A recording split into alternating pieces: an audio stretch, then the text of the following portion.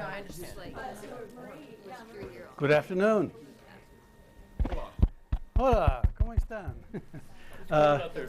It's cold out there. Muy bien, qué bueno. Welcome once again to History 3000, Section 2. The French Revolution and Napoleon. We have a fair amount to accomplish today, given that I want to hand out the prompt for paper number 1, but also say something about that entire assignment. To begin, though, with names. Now, I know that a number cannot be here because of the weather and illness. I guess I should think of you as the ones with four-wheel drive. But, okay, Edmund, I don't see. And in general, I do appreciate it when a student is not here to hear from the student beforehand. So I have some way to keep track of that. Yeah, absolutely. See, Cameron, I don't see. Brian is here. Hi, here is Edmund. Brian, I see back there. Let's see, John off campus. And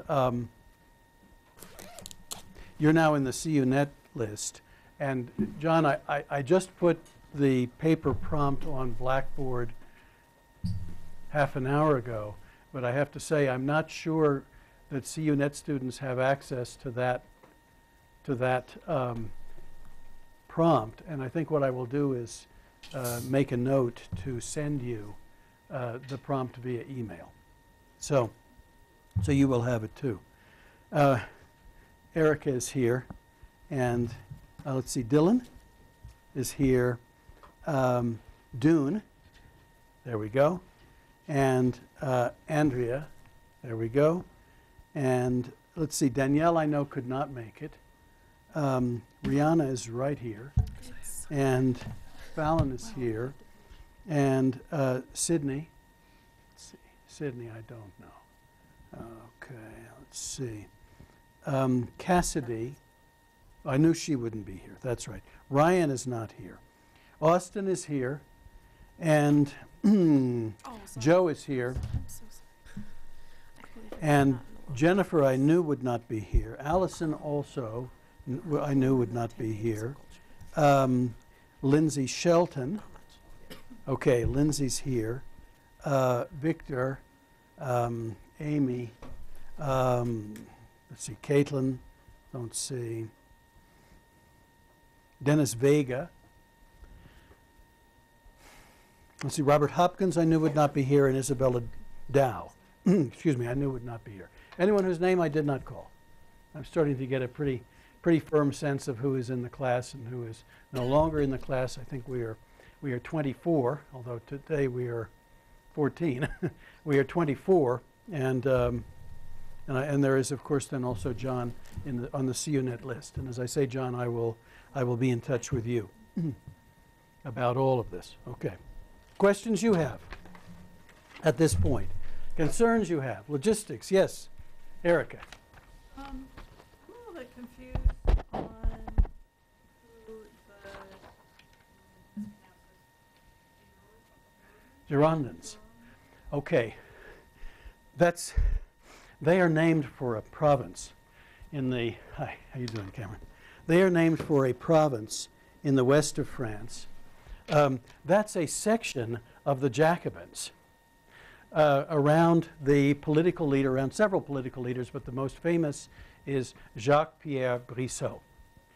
And I think we talked last time about how difficult it was to take these factions within the Jacobin Party and say, on any given issue, well, who is in favor of which? There's the factions also divided along lines of personality. The Girondins are the factions behind Brissot and against Robespierre and what's called the Mountains, or in French, the Montagnards. Okay? And so that's who the Girondins are. And Are the Girondins also the Mountain? no, the Girondins and the Mountain are altogether opposed to each other within the larger aegis of the Jacobin Party. Brissot against Robespierre, Girondins against the Mountain. Okay, so sometimes it can seem like less radical against more radical, but sometimes it cannot seem that way. For example, the Girondins were more likely to favor a lesser sentence on Louis XVI than execution at the guillotine. The Mountain stood for that execution. It's a fair question, and I think you've got Tackett, who spent his entire career trying to disentangle these issues. And you can see how much he puts into it to disentangle these issues, because on one page it'll look as though they're almost indistinguishable, and on another page they'll be at swords points. So it's kind of like political party, left wing, right wing, kind of? Like Well, they're all yes, similar? except when they're in perfect agreement about something and it seems as though it's a personal snag that has held them apart. Closer, they're both the left wing, but Bernie Sanders and Hillary Clinton. I There is a suppose. right wing versus them. I suppose, although depending on the issue, it's not clear which one you would want to assign as Bernie Sanders and which one you would want to assign as Hillary Clinton. If you look at the issue of the war, Brissot, the moderate on whether to execute the king or not, is a huge advocate for war. So it becomes very difficult. Yeah, Lindsay. Did the Jacobins spread out past France, like Yes. into England? Oh. They certainly had sympathizers, and remember that everywhere the French armies go, and we see only the beginning of this here, we will see more of this in later readings beyond 1794. Everywhere the French revolutionaries go, they have a certain degree of following in non-French areas. Some of those areas of which they annexed to France. For example, for several years I lived in Western Germany, in what's called the Rhineland, what's called the left bank of the Rhine. Your author misidentifies it at one point as the right bank, but it's the left bank, in other words, the west side of the Rhine River. And most of the places I lived were at one time or another France, because Napoleon went on to annex them. In fact, revolutionary armies went on to annex them. And yes, everywhere there were Jacobins to stand with the French, whether it's Italy or Germany, what became Belgium, or the Netherlands, everywhere. There were Jacobins, local Jacobins, who a minority, and no doubt for the most part in cities. But yes, there were Jacobins, people who believed in the message of, let's say, radical democracy. Yes. Each faction was out to outdo each other in their devotion to the revolution. Which Yes. one was true to the revolution. Yes, yes. And as this fear of conspiracy and this hysteria grew, they attacked one another in terms all but identical from the terms they had used to attack noblemen who had been against the revolution from the first. And you can say, well, by rational standards, that makes no sense. Erica, did I satisfy your answer as between these groups? I was just a little bit confused. There's so many names Right. going on. And you don't have to know, I mean, I think, you should try to hold on to the name Maximilien Robespierre, because he really was the leader of the Mountain, in other words, that faction of the Jacobin Party or Jacobin Club that took power in 1793, 1794. And that is really the name that we associate, and rightly, more than any other name, with the Reign of Terror. And that's when the tendency in the revolution to deal with its enemies by way of violence became more extensive and really centered in the institution of the revolutionary state. Robespierre, the head of the Mountain. And Brissot, whom I mentioned a moment ago as the head of the Girondins, Brissot also fell to the Terror. We're going to see that, and I've got that set up in a way in discussion later in the hour that I think will interest you, because we'll revisit the Is it the one description we have? In any case, it's a very remarkable description we have of Brissot on his way to the guillotine. So let's go on. Let's go on. Well, today we wind up Tackett, right? We wind up Tackett. And it's less important that you hold every detail in mind, less important that you get every revolutionary politician whom he mentions under the proper heading of his or her faction in the revolution. More important that you get a general idea of how it is that he explains the coming of the terror in 1793, 1794, and that we have a basis then to think back on this period at the beginning of the revolution and consider what it means for the history of France, for the history of the world, right? Because ever since 1789, the French Revolution looms large in any discussion of political change. I dare say larger even than the American Revolution, and why not? It has such an extraordinary array of positions. Slavery was abolished in 1794, for goodness sake. Slavery was not abolished in the course of the American Revolution, as is well known. And in the midst of these factions and these differences, whether they rest in ideology or in personality, there's an extraordinary opening in the French Revolution toward violence. And that's why it captures the attention of the world ever since. Hard for me to imagine that Ho Chi Minh did not study the French Revolution, or Mao Zedong, or Zhou Enlai. Hard to imagine that Castro, or the leaders of the revolution in Algeria in 1956. Hard to imagine that these figures were not well versed in the French Revolution, because it established for them, if not a roadmap, a kind of sense of the territory that you enter into when you enter into a revolution, and hence the significance of our topic. Tackett establishes that there's a great deal of complexity about the causes of the Reign of Terror. And that idea of the complexity of the causes, look how much verbiage I spent on a very direct question that Erica put to me at the beginning of the hour. You know, that's an example, I think, of the very complexity that Tackett tries to address in this book. You know, well, they are ideologically opposed, but they're not really ideologically opposed. You know, it kind of depends on the situation and depends on the issue.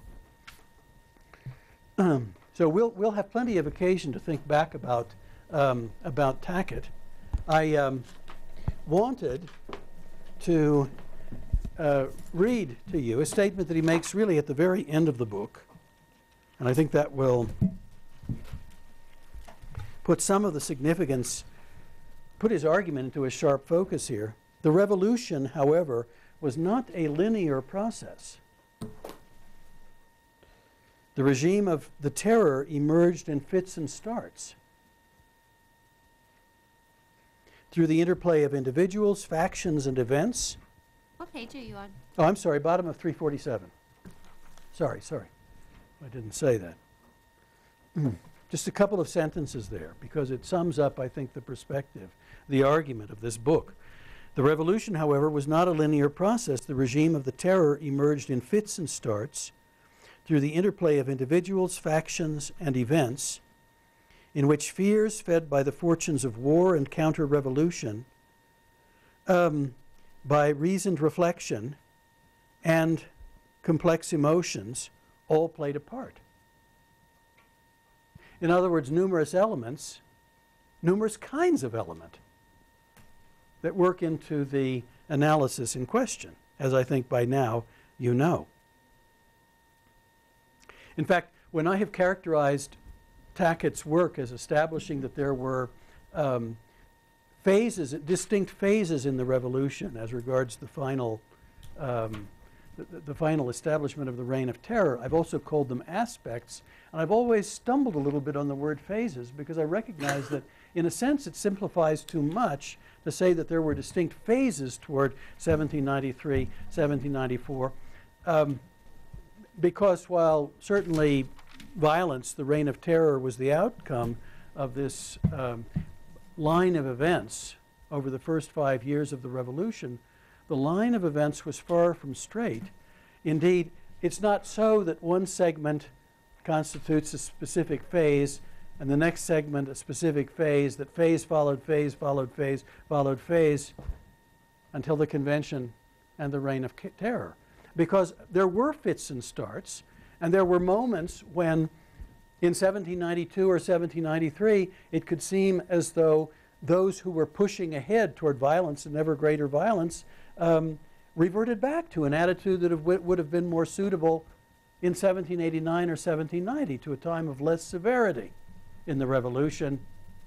And yet then they are again in the leadership calling for greater violence towards supposed enemies or some enemy of the revolution. So it's more difficult. You can't even really say that you're looking at phases as though you were a botanist describing the phases by which a plant grows. Yes, Brian, and then Joe. I think there's a point at which the war was unstoppable. Like when the king first said he wants to conjourn, when the third people had called, if the nobles and the priests had joined them and given what they want, would it have stopped the war?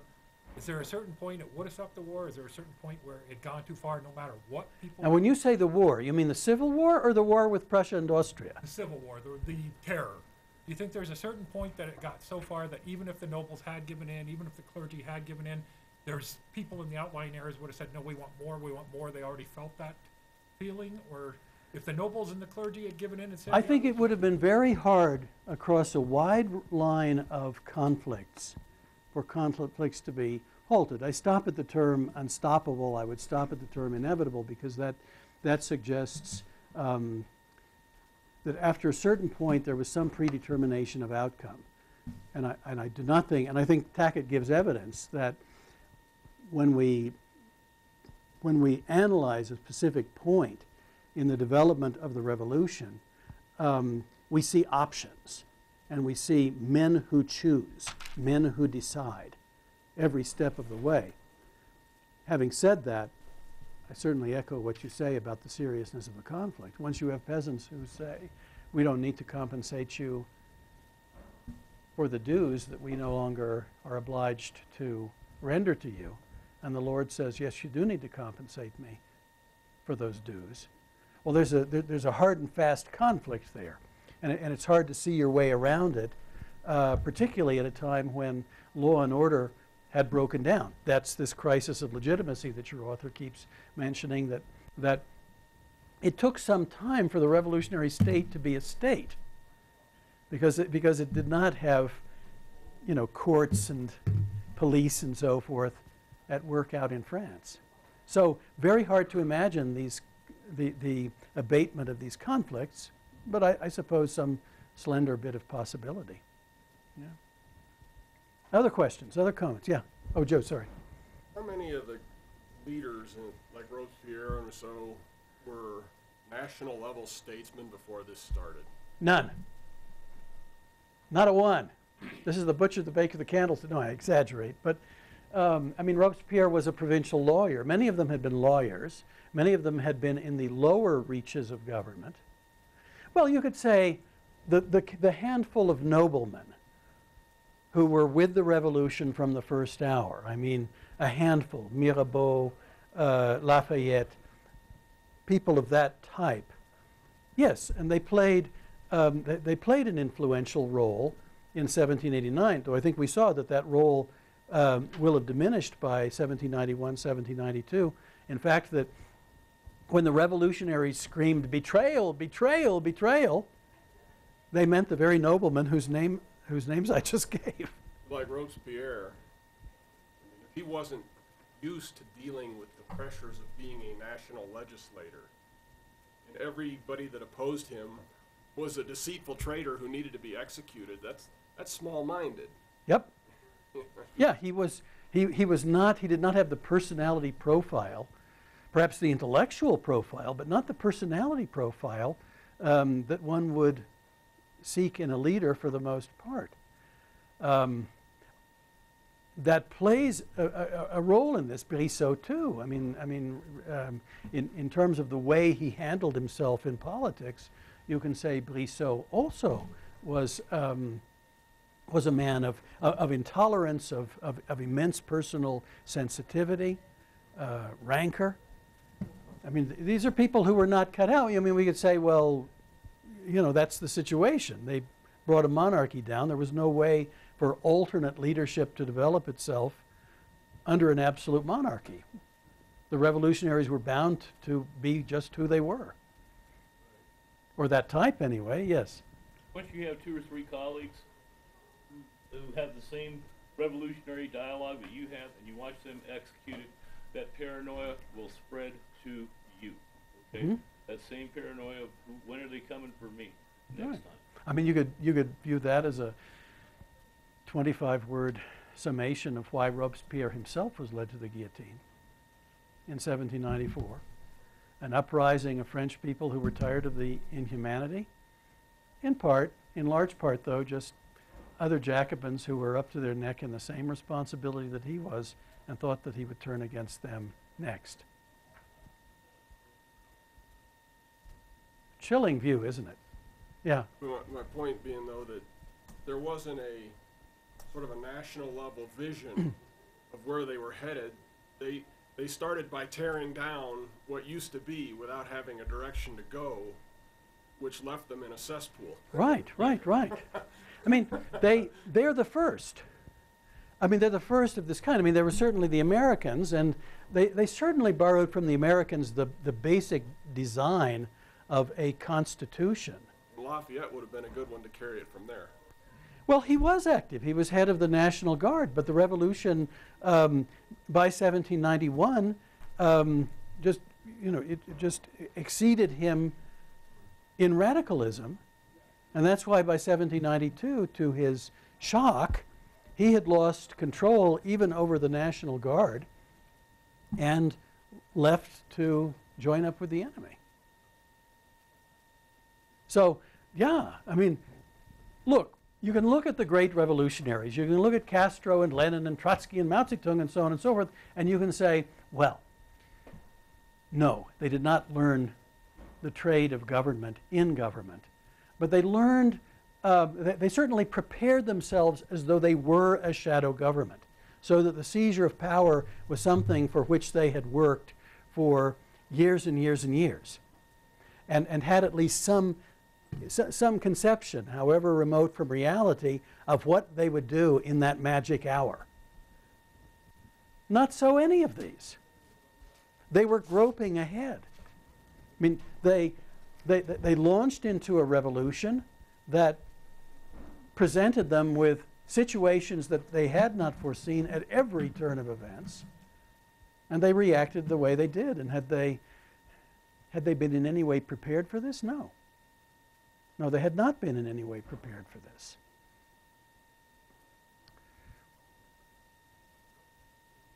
Quite a spectacle, isn't it? Quite a spectacle. I'm sure the counter argument is if you wait under an automatic monarchy for people to be prepared to govern in its place, you wait forever, right? That's really waiting for Godot. Godot never appears, because these are people who are always going to be in the lower reaches of authority, if they have any authority at all. And how should they learn how to govern down there? I want to point out to you that to some extent, when you analyze an event like the French Revolution, you analyze it in terms of structure.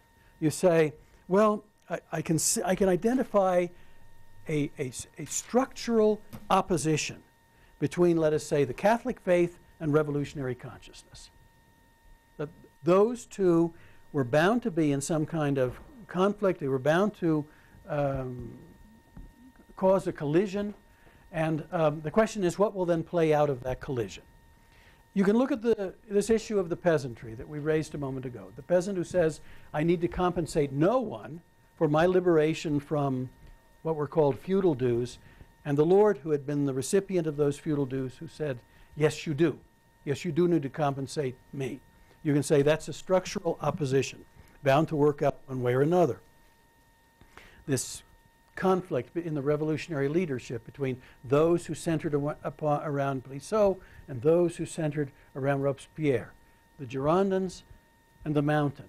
You can say, well, a structural conflict bound to play out one way or another, and so on, and so on. But this is a book that also, I think you will agree, tries to identify the individual in the midst of all this. To some degree, the revolutionary leaders become individuals. Brissot comes off as an individual. Robespierre comes off as an individual. Louis XVI comes off as an individual. Lafayette, Mirabeau, and so forth, the big names of the revolution. But to some extent, this book tries to identify people you have never heard of, who, by virtue of their literacy, in a country that was for the most part illiterate, and by virtue of the fact that some of what they wrote has been preserved, give us a sense, a clear sense of the response of at least that person to the revolution as it unfolded. And to a large degree, Tackett is, in the midst of, yes? So what I really wanted to hear was the Western Country People's version. The ones who supported At the Vendée? Yeah, the ones who basically led the revolution and the counter-revolution. The counter-revolution? Yeah. Well, you'll get a lot more of them from Peter McPhee, who is book number 3 on the list, because he is focused upon the peasantry. And they, of course, in their region, had immense importance. They stood for the church. They thought that, well, I mean, a peasant has a vested interest in the adjustment of land ownership, land control. And to the extent that I think we idealize the peasantry if we say that they were anxious to restore to the church the land that they had perhaps bought at auction block in 1789 or 1790. But this whole effort by the revolution to interfere with, if you will, the spirituality of the church, the spiritual mission of the church, the priesthood, to impose a vow of loyalty to the state alongside the vow of loyalty to the church and its doctrine and its teachings. That sat, depending upon the region, and depending to some extent upon leadership supplied by local nobility, that sat bad with the peasantry, and in particular in Western France. In particular. What's just amazing is the parallelity of today. The more rural areas are more conservative or moderate. Your urban areas seem more liberal. Right, although there certainly are peasant areas where the revolution had support. And all your authors try to draw home the point that the revolution caught everybody up in its toe, whether they developed misgivings or even opposition of the kind we're talking about here, or not. That is, all of these municipalities that held elections for municipal government, all of these people who benefited from the new institution of the justice of the peace, instead of having to wait on a seigneurial court that might take, years for a common grievance to be heard and decided upon. There were certainly peasants who went to fight volunteered to fight in revolutionary armies. A study of, let's say, revolutionary celebrations. The Bastille Day in the countryside show that there were festivities held there too. There were certainly a few regions where faces became set against the revolution. That's correct. But for the most part, it's a complex picture. Imagine the peasant who says, "I'll never compensate anyone for my land. I'll never pay a tithe again, the way that was extracted from me by the Catholic Church. But I'll fight the revolution to the death on this question of the civil constitution of the clergy." A priest owes his allegiance to Rome, not to Paris. I mean, you can well imagine that. as an emotion that tore at the hearts of millions of peasants. Complex picture. Complex picture. Yeah. A certain militancy was necessary. The entire gestation of the revolution occurred in the framework of this war with Yeah. the rest of Europe. Yeah. The militancy that when you hear the Yeah. first lead, you go, wow. Most Yeah. militant song you're ever going to hear. Yeah. Well, yes. I mean, once war was declared, once war broke out in 1792, the French government, the Legislative Assembly, had to respond in some manner or another. That is true. That is true. Of course, one could say that the French had done everything up to that point to provoke Austria and Prussia into an invasion. But of course, as you know, to think your way back in the 1790s and follow an argument back and forth about this issue, you could say, well, Louis XVI had done everything to provoke them in the first place. So, Go ahead and declare war on Spain and Britain while we're at okay, yeah, yeah, and once these declarations fell, the French in some way had to make good on it, or else they just, you know, suppose they gave a war and nobody came. That would not be the spirit in which they considered war. Yes. I think the monarchs of, for instance, the Habsburgs had sort of a vested interest in sealing off revolution. Yes, I do. I do. I mean, I can imagine. And there was a certain amount of satisfaction that an old rival had trouble, domestic trouble, that would weaken it. I mean, that has to be seen also in the way that England or Austria or, that is the Habsburg Empire, Prussia, and so forth, viewed the French Revolution. A little bit of what the Germans call Schadenfreude, means malice, enjoyment of the suffering of others, right? A little bit of that. And of course, they could turn it to advantage, whether they thought on the continent, Austria, Prussia, or whether they thought about the high seas and overseas, Great Britain. They could turn that to advantage. But the French clearly, within the first year or two, well, it's hard to say. When did the French actually appear to be going beyond the establishment of a constitutional monarchy that would have the inevitable effect of weakening the absolute, you know, monarchy in France? When did that become clear? The king tried to run away. Well, but then they brought him back. And all of these characters that we've been talking about, whether Brissot and, I mean, Brissot had a moment when he called for a republic after the king had escaped and been captured and brought back. But by the time the Constitution was issued, September of 1791, all of them, you know, the masters of the guillotine, so to speak, were all behind the constitutional monarchy. I suppose the seizure of the king and his forceful return to Paris was a key event in the assessment of the revolution by other powers. That might have been inclined at the beginning to say, it's France's problem, not ours. But who thought that there was a severity about this revolution in the treatment of the king that they could not abide. And then, of course, things, as Tackett demonstrates, spiraled down in France over 1792, in particular with regard to the view of the monarch. Secret correspondence was published and that sort of thing, until Louis was seized by an angry mob, 10th of August 1792, and that was just a disaster. Yes?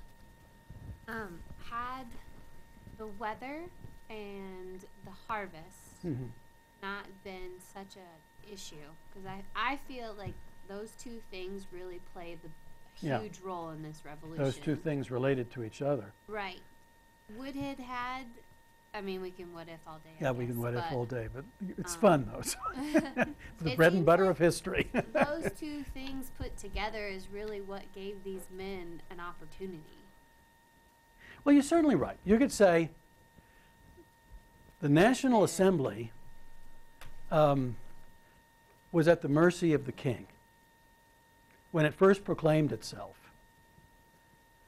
The king had an army, it did not.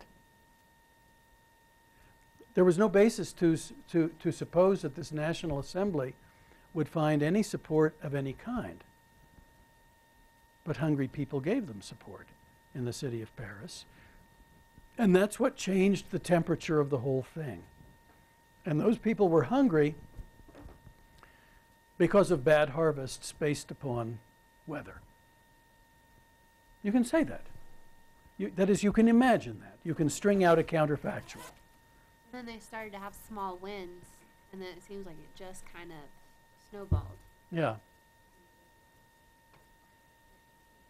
Yeah, it did. But, you know, I mean, angry people have suddenly been, it's as though the revolution has beckoned forth their anger. And look at all they pull off. I mean, by October of that same year, 1789, we're only, what would that be? 5 months into the revolution. Women from Paris have marched all the way out to the, the 20 kilometers or so to the court at Versailles and seized the king, the queen, and the dauphin to return, the heir to the throne, to return to Paris so they can be under better supervision and not conspire against the revolution. I mean, there's an important landmark in the revolution. Yes. Question. So the war with Prussia and Holland, were they just afraid that the attitude of revolution would spread? They became afraid of that.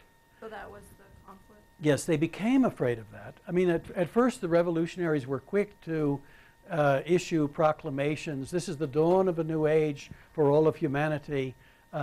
And your author offers quotes to that effect. All the world will view us and take an example from us.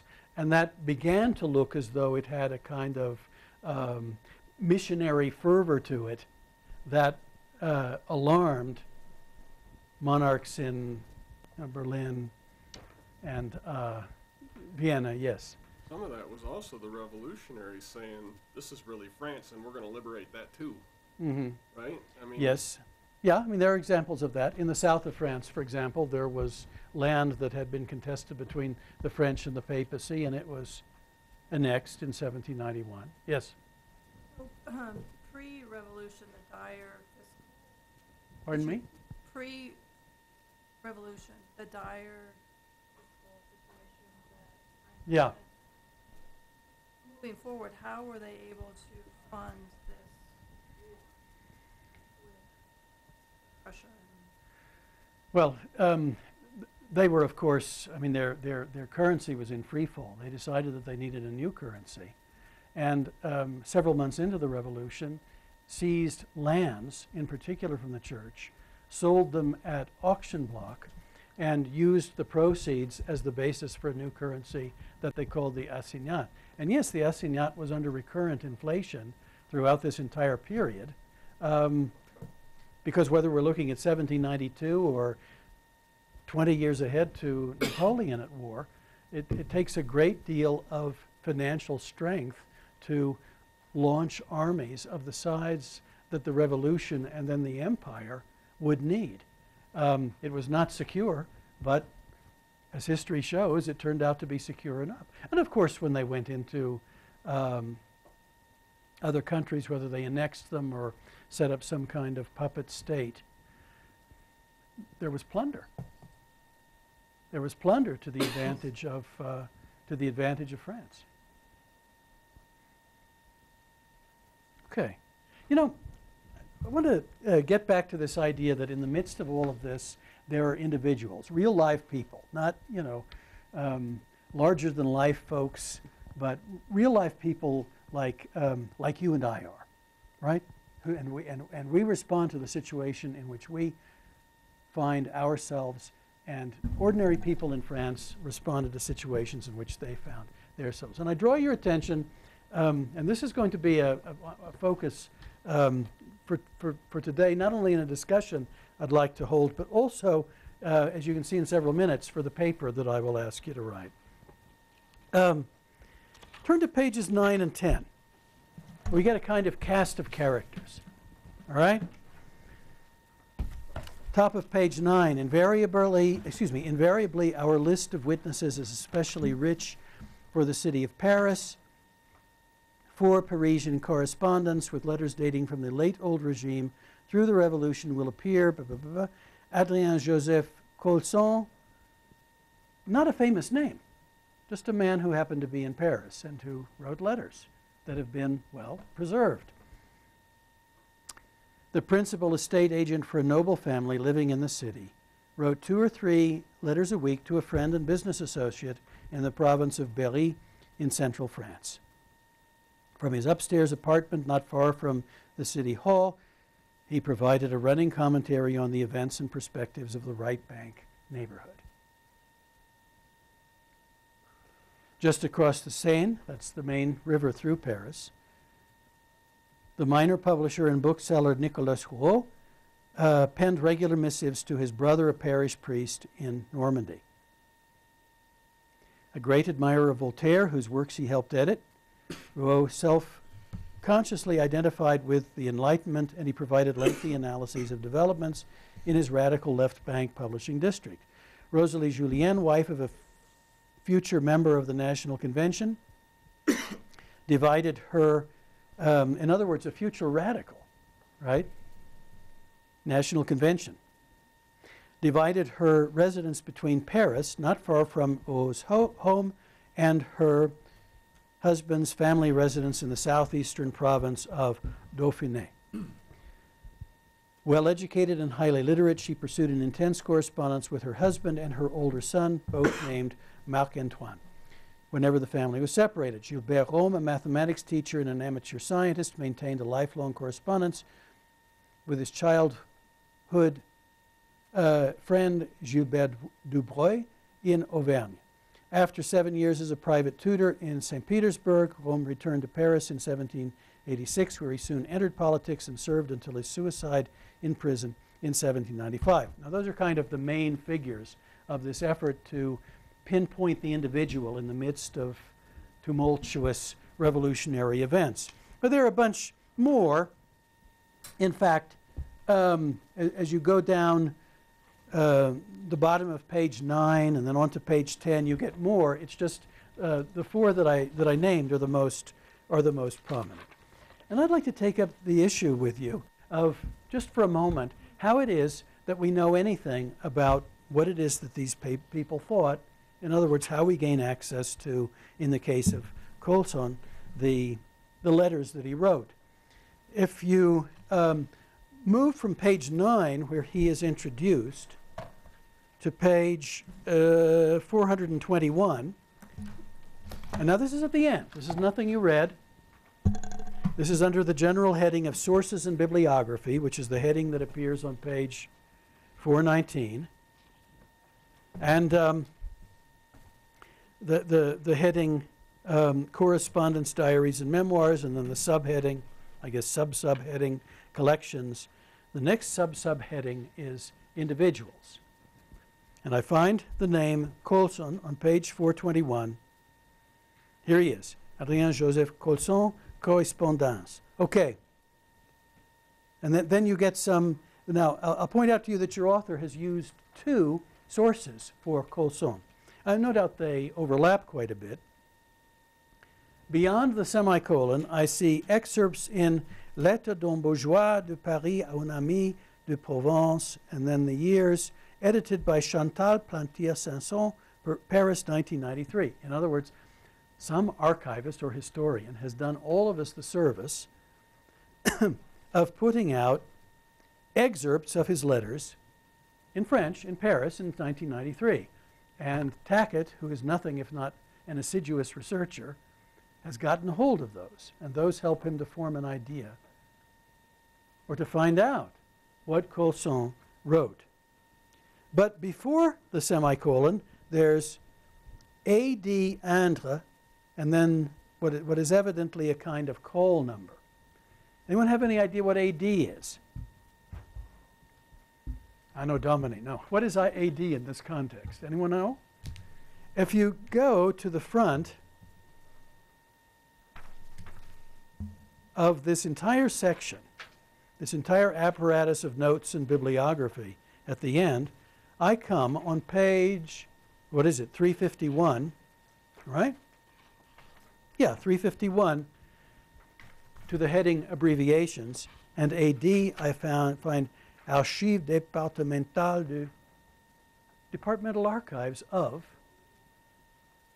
and since he's from Berry, I would say Berry.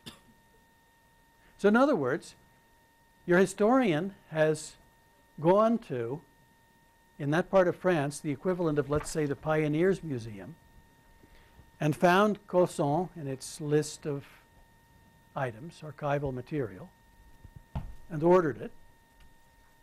And it's been brought to him, and he has perused it for the evidence that he wants. And that's why he can quote Colson 15 or 20 or 25 times over the course of the book, because he has done this. And I don't know exactly how it works. I know in Germany the little folders tend to be a kind of heavy blue paper tied in knots that are often difficult to untie, to the great amusement of archivists, because they have then helped you untie them. How they look in France, I cannot say. But that's the deal. And if you've ever gone to an archive or a museum here because you wanted to find out about your great-grandparent or whatever, and I don't know what they have exactly, how they dole out their material exactly at the Pioneers Museum here. We have Professor Davis Witherow on the faculty here, who is also the curator there, and I bet she could tell anyone. But that's the basic idea, that in a museum or in an archive, records that someone at some point has determined were important to keep have been kept, and the later historian has access. What is kept and what is not kept is a huge discussion for historians, and certainly involves politics, but that's not our concern here. Our concern is, how do you find anything about Colson, the witness in question? Okay. I'd like to look, though, at Rosalie Julien. She's listed there, too. You see her down there about midway through the paragraph on page 9, wife of a future member of the National Convention, and so on. A woman. And so we, in a small way, can redress the immense imbalance that has affected us so far in this course, and that is the imbalance of gender. Because most of what we take up concerns men. Most of the perspectives we absorb are perspectives from the men who took part in the revolution, in this case, the leaders of the revolution. Women were banned from the assembly, from membership in the assemblies. Women could not be a deputy in the convention. Therefore, the leadership was exclusively male leadership. Hard to say, well, not hard to say what a woman thought, but certainly impossible to find a woman's role in the determination of policy. But here we have Rosalie Julien. So let us indulge ourselves for the next several minutes and see what it is exactly that she had to say. Page 455.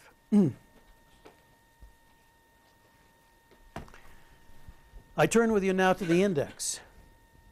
Julien, bottom of page 455. There begins there, it stretches on to page 456, a long list of page numbers in the index that refer back to points in the narrative where Tackett has quoted or cited her. All right? So we get, I don't know, 30, 35 references to her. She's a very active correspondent, and that's how we know anything about her response. But we know so few responses of this type that what we have from her is good as gold. She cannot speak for every individual or every woman who lived in Paris or every woman of a certain class who lived in Paris or anything of the kind. but she gives us what we don't have if we didn't have her.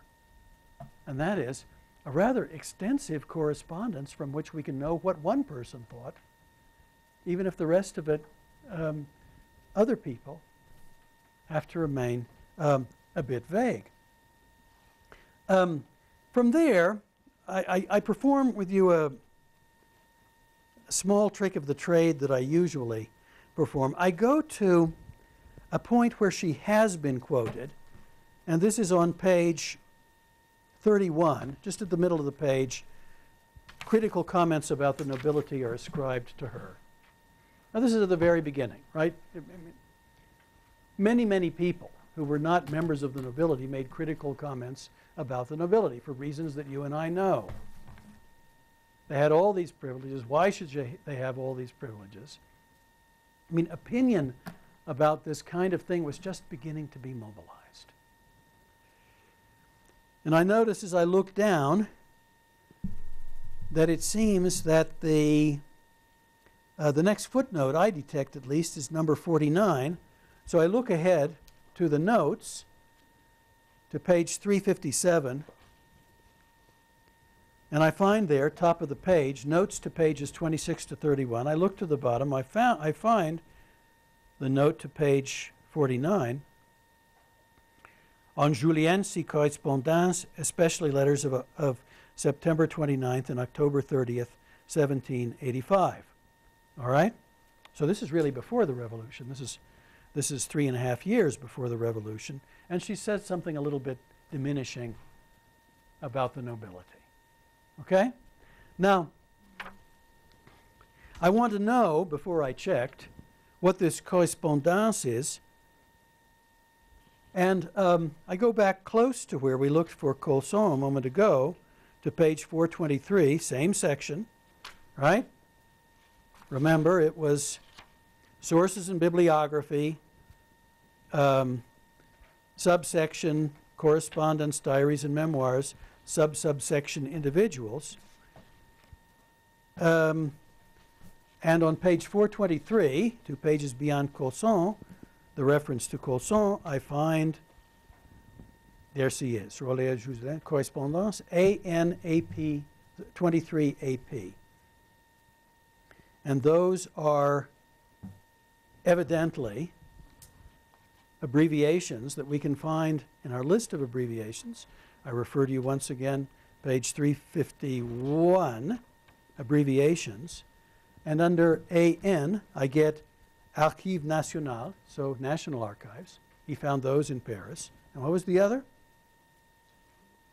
AP, Parliamentary Archives of 1787 to 1860, compiled complete record of the debates, legislative debates, and political and legislative debates of the French chambers. First series, 1787 to 1789. Okay? And this was edited by someone named Jérôme Mavidal and Émile Laurent. 82 volumes. There's something for you to read. Between 1867 and 1913, because the French have wanted to compile their history. And as you can see, there have been these compilations of documents, whether private letters or... And in any case, that's where material, letters, from Rosalie Julien have been found. Moreover, I happened to be looking on in the bibliography, and you can think, yeah, I bet Sackett's the type to linger through the bibliography of a book. Right? It goes with the territory. It goes with the occupation. And my eye fell upon something.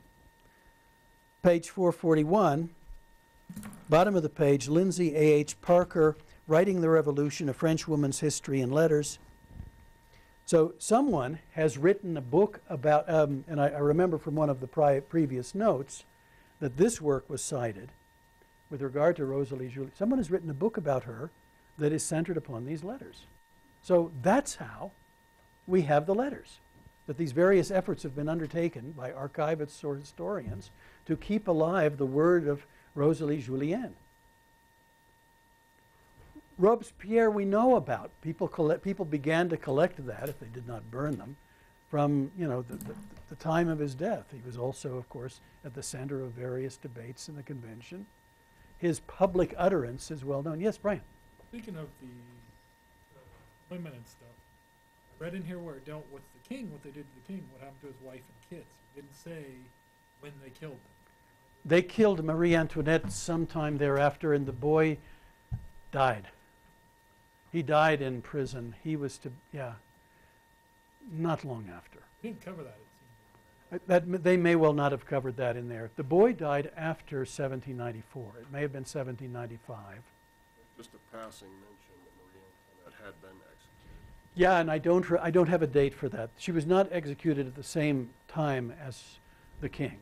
The queen was executed as well.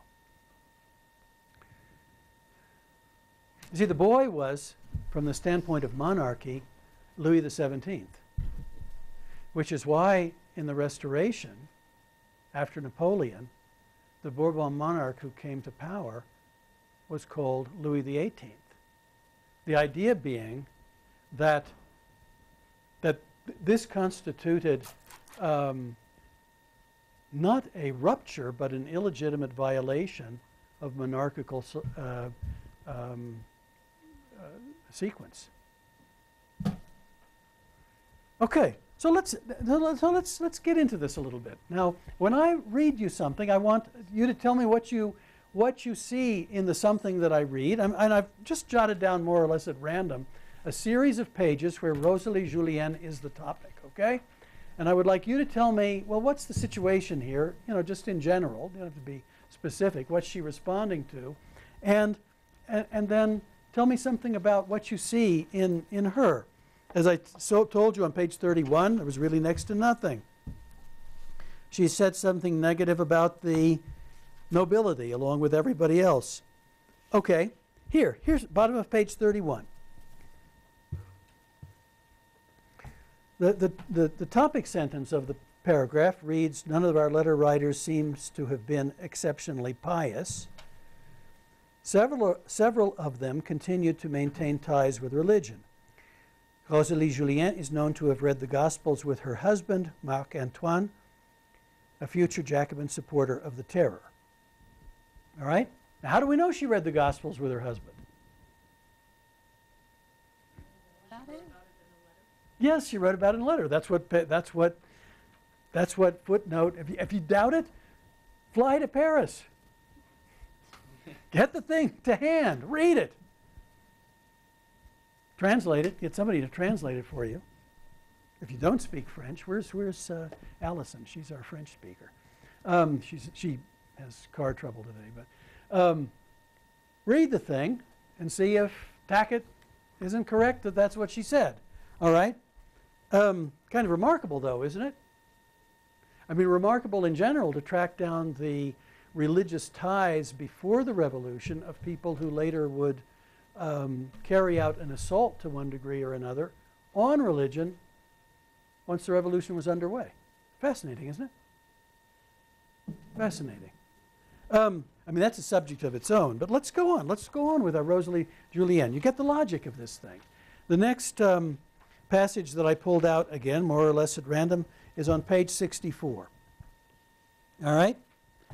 Well, I guess it's one on 64 and one on 65. Yeah, that's what I have. Okay.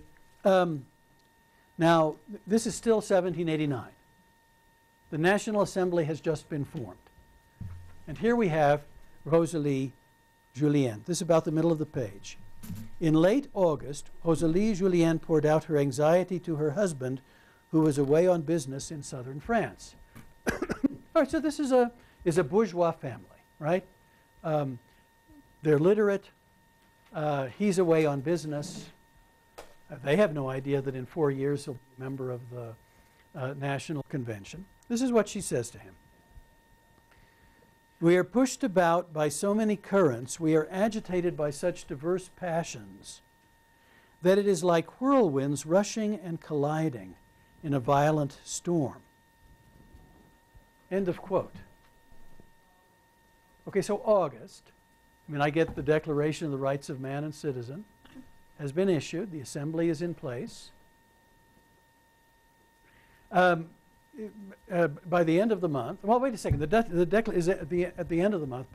At the beginning of August, there's the elimination of feudal dues and other forms of privilege. Okay. And here she's not specific, but she speaks about atmosphere. What do you get from her about atmosphere? What does she seem like to you as you read this? Pardon? Maybe confusing for people to try to understand all the different sides and Right. pamphlets that are going about and Right. what right. stance do they take, who do they follow. Okay. Okay. So there's a lot of confusion. I mean, she registers that, and we know that in the context, you mentioned the pamphlets. You know, the extraordinary profusion of pamphlets that confuse people. What should we do? What should we do? Where's this revolution headed? Yeah, Cameron. I wanted to say that even though she was radical a few years later, she still isn't, proclaiming her joy for, Apollo's seigneurial dues and that Yeah. sort of thing. She's not exactly celebrated That's a good point. Yeah. when she should be radical later. Yeah. So, I mean, one of the things we register with her is a movement to a radical position that in August of 1789 she has not yet assumed.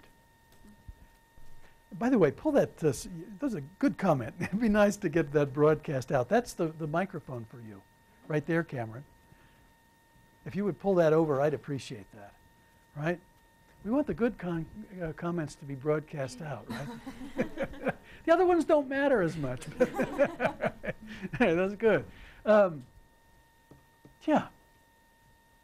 And of course, she's right in the vein where Tackett wants to find her, because she's reflecting on what he says, and that is that the revolution evoked strong passion, strong feeling, strong emotion, and that has to be taken into account when we understand why people did what they did. I mean, look at the way she puts it again. Pushed about by so many currents, agitated by such diverse passions, that it is like whirlwinds rushing and colliding in a violent storm. All right? If you've ever read the great novel of the French Revolution, at least in the English language, by Charles Dickens, called A Tale of Two Cities, I mean, he's forever using a violent sea, a violent storm, as a metaphor for the simple atmosphere that the revolution established in 1789 and thereafter. Let's look to the next page. Where is she here? Where is she here? Okay. A simple comment. 5 lines from the top. Fears of grain shortages. This is right where you were several minutes ago, Lindsay. Colson, Rouault, Julien, and many of the National Assembly deputies in Versailles all commented on the difficulties of finding bread. We can explain the taking of the Bastille on July 14, 1789 as a response in part to hunger on the part of ordinary people, but here are people who are much better off than they are, and they too have trouble finding bread. And Rosalie Julien is one who has given testimony of that. So the issue of hunger, scarcity, evidently that reached quite a ways up the hierarchy. Let's look on, page 68. Page 68. These are the October days. Now this is when the women of Paris, ordinary women, have trekked out to the castle at Versailles. There's been some bloodshed, they've killed some guards, and they've taken a hold of the king, the queen, and the dauphin, that is the king's son, in a manner of speaking, the future Louis XVII, and they have taken them back into Paris to put them better under popular control, revolutionary control. End of the paragraph. Rosalie Julien. Rosalie Julien found the episode enormously upsetting. I am overwhelmed with sadness, she wrote to her husband, and remain at home without personal fears, but only with prayers to heaven for the stability of the state.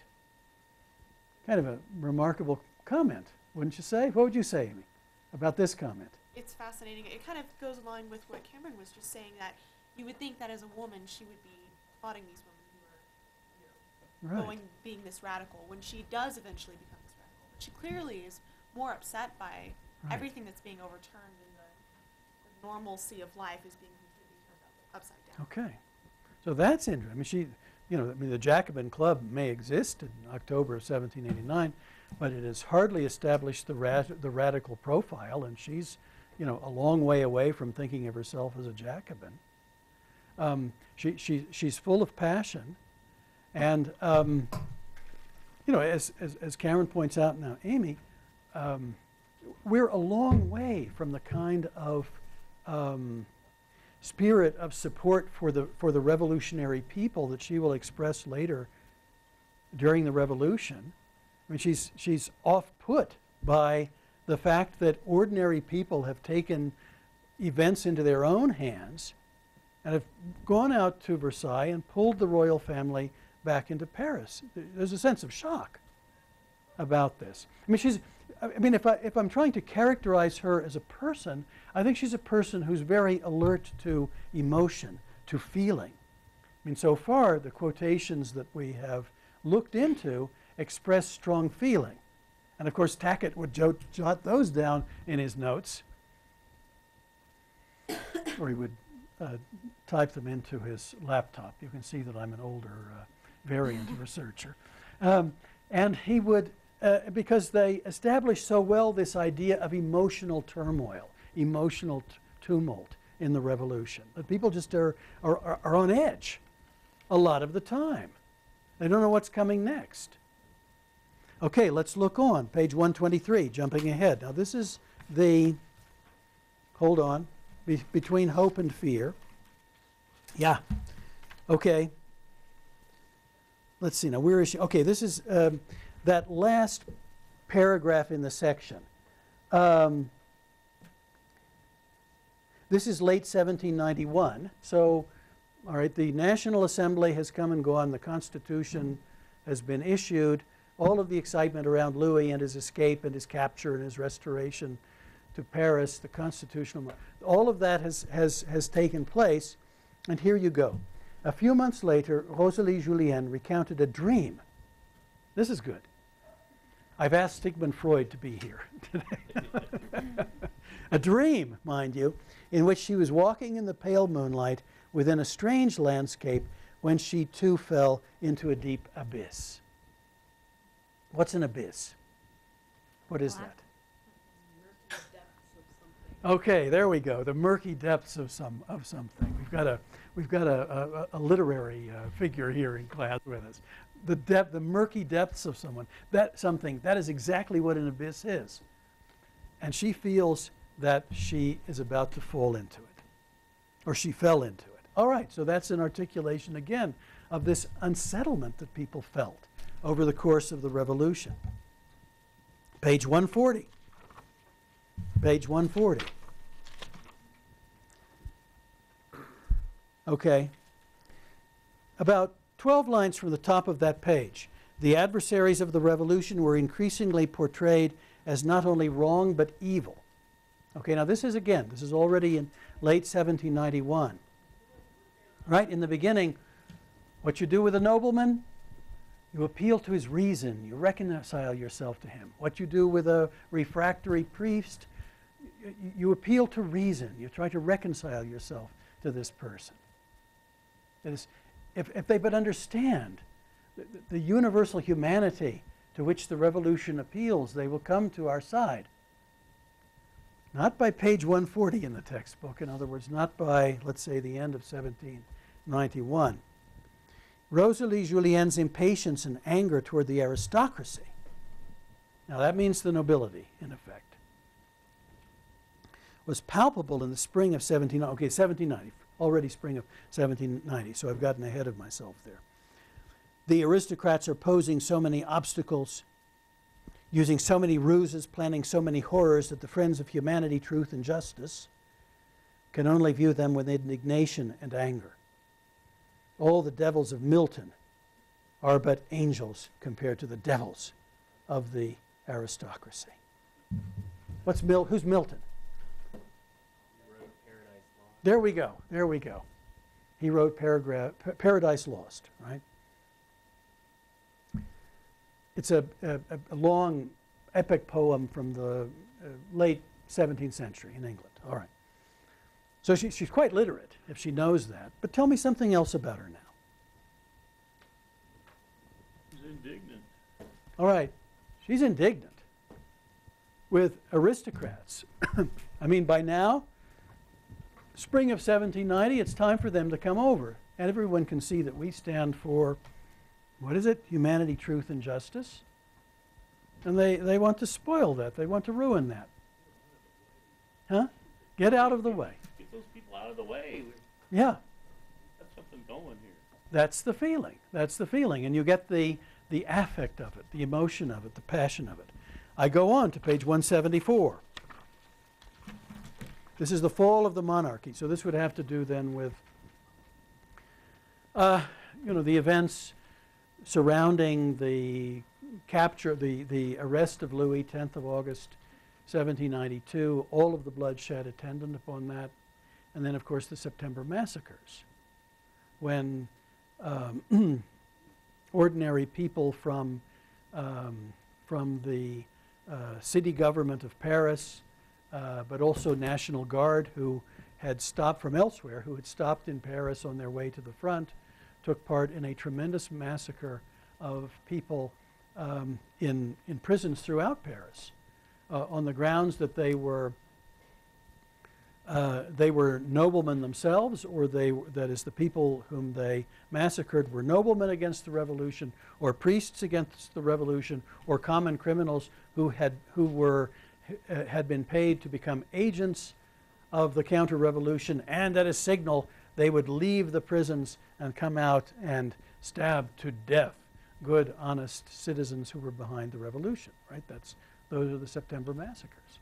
Let's look now at what she says. Again, page 174. Is that right? Yeah, 174. 5 lines from the top. Once again, Rosalie Julien was overcome with that terrible confusion of emotion she had known in the summer of 1789. The horror, the pity, the admiration, the joy, the pleasure, the grief, and the terrible dangers. She and many of her neighbors were frightened to leave their apartments, and she pleaded with her husband to return from the south. I'm dying with anxiety. What do you get here? What do you get from that, Dylan? Mostly like the bipolareness of this revolution. They're happy and they're scared. And Okay. They're angry at everything, but they're Okay. happy that the aristocracy's fallen. Okay, now that's the presumption that that's the source of happiness. Yeah, bipolarity of emotion, strong feeling. She's pulled in one way, she's pulled in the other way.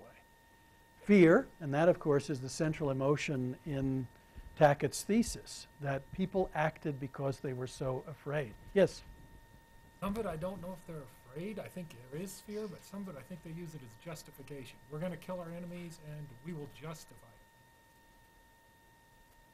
Because even afraid, you shouldn't treat people like that. Okay. And some of it is after the fact. They're like, what we did was horrible.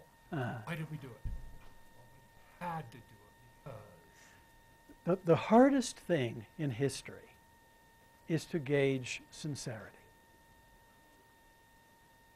But I think they honestly... It's hard to do as a parent, for goodness sake. How can you do it in history? You're dealing with testimony from 200 years ago. This woman has long since ceased to live. She left some testimony, and we have to come to terms with the motive, really, to leave the testimony that she left. Yes? We do it today's thing. We see a horror, and it's like, why did we do that? Why did we bomb children in Afghanistan? Well, we had to because we were trying to get these. Right. I think some of it is, you look back on this, and they see the horror of what they did, and their mind is searching for a justification. And it's like, some of it is they're scared, and some of it they look back and say, oh, we killed a lot of people. Well, we had to do that. To live with themselves, they find a justification. That could be. That could be. And I think we can all understand that that could be. Let me suggest to you that what an historian can register is consistency, not sincerity. That is, consistently, she gives voice to strong emotion. In some cases where there could be a justificatory aspect of it, as you suggest. In other cases when it seems as though the expression of emotion is without that kind of motive. We can say that she and many others whom Tackett quotes consistently voice themselves in terms of strong emotion, which has led him to the conclusion that strong emotion has to be included within the causal package of the causal picture of the French Revolution. You know, one of the hardest questions that a student has ever posed to me is, let's say I'm teaching a course on National Socialism, you know, the Nazis, Third Reich, teaching that subject all the time. And somebody, and I've supplied evidence up one side and down the other of anti-Semitism in Adolf Hitler. And some student says to me, yes, but was he sincere? Which is, of course, a stopper. How do I know if he's sincere? I take him for sincere, but I take him for sincere because of what the documents allow me to say, and that is that he was consistent. He always expressed himself against the Jews. Sincerity is a hard proof for an historian to undertake. Anyway, let's look on. Let's look on. Where were we? 174. Right. So she's dying with anxiety. Ahead to 197. Let's see. Okay, it's the bottom of the page. Now this is, okay, the Legislative Assembly is still in existence. Relations between the this has to do with this period of August, September 1792, when the Commune, in other words, the city government of Paris, is so active in calling for severity, execution, or just plain murder of anyone that it regards as an enemy of the revolution. I mean, that's the atmosphere in August, September 1792. When September passes, the violence will abate somewhat, but as you know, in the Constitution it returns, and with a vengeance. Here's Rosalie Julien, bottom of the page, in a letter to her husband. The representatives were saved by those they represent. Public opinion has now become the enlightened tyrant of the capital.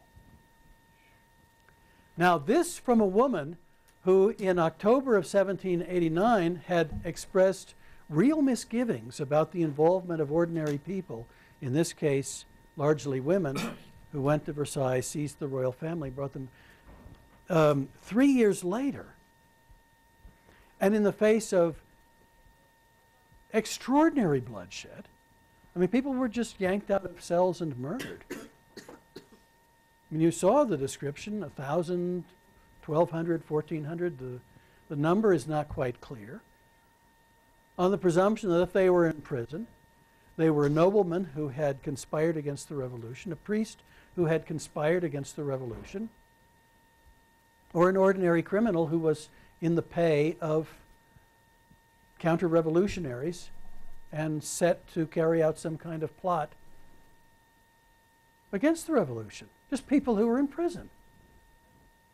Without any sense of what we would call due process of law, not even a revolutionary tribunal such as would be established later to decide yes or no without appeal on the life of someone.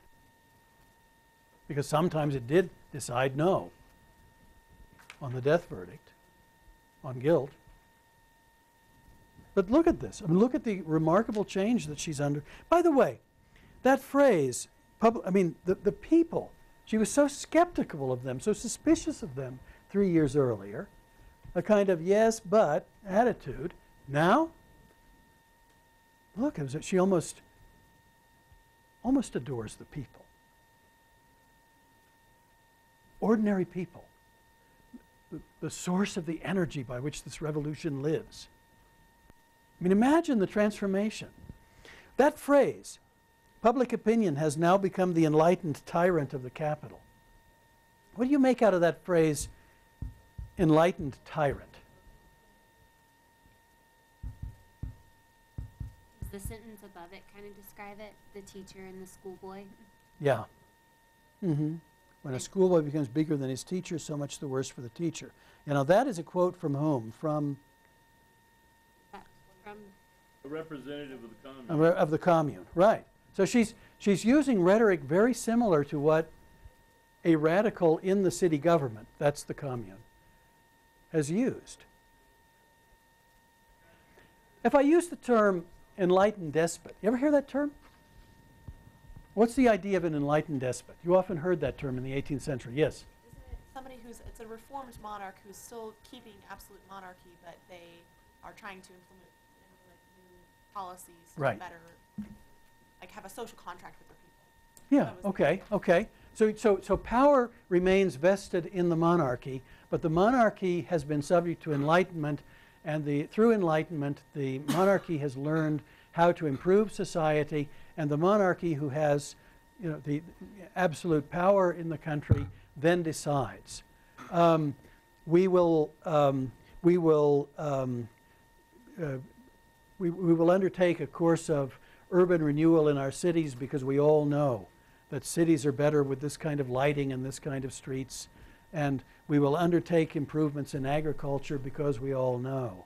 And he will set up some kind of perhaps consultation with ordinary citizens, so that the needs of ordinary citizens are known. It was very much like when Plato, much before this, called for a philosopher king. Much different metaphysics surrounds it. But it's the idea that you take advantage of the fact that all power is in one hand by turning that power to good. To good. I mean, Frederick the Great liked to style himself as an enlightened monarch, an enlightened despot. I'm not sure anyone ever said enlightened tyrant, but you get the idea. And he set up, for example, an academy of scholarship in Potsdam, which was the court outside Berlin.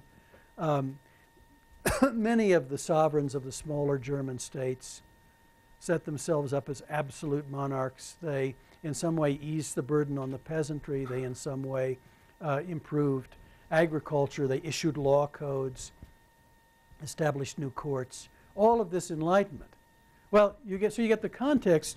Enlightened here, it's the people, ordinary people, who have just carried out a massacre, who are being called enlightened. Brian, and then Victor. Can be capricious. Pardon me? Public opinion can be especially capricious. Right. So it changes from day to day. That's the tyrant part. Yeah. Well, the tyrant wasn't always negative either. What? In Greek and Roman, tyrant didn't mean negative originally. Okay. Yeah, I mean, it's not negative. It's not a negative connotation here at all. Negative here. It's Yeah. I mean, the people have saved us. The representatives were saved by those they represent. I mean, the revolution was saved by the people in whose name they've carried out the revolution. Remarkable. Remarkable. Okay, 209 to 210.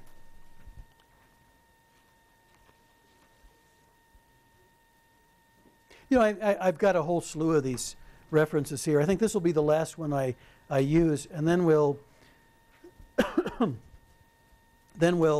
take a 10-minute break, and then I do want to go through this paper topic, but I've got some other topics I want to raise with you as well. But, okay, this is the first terror.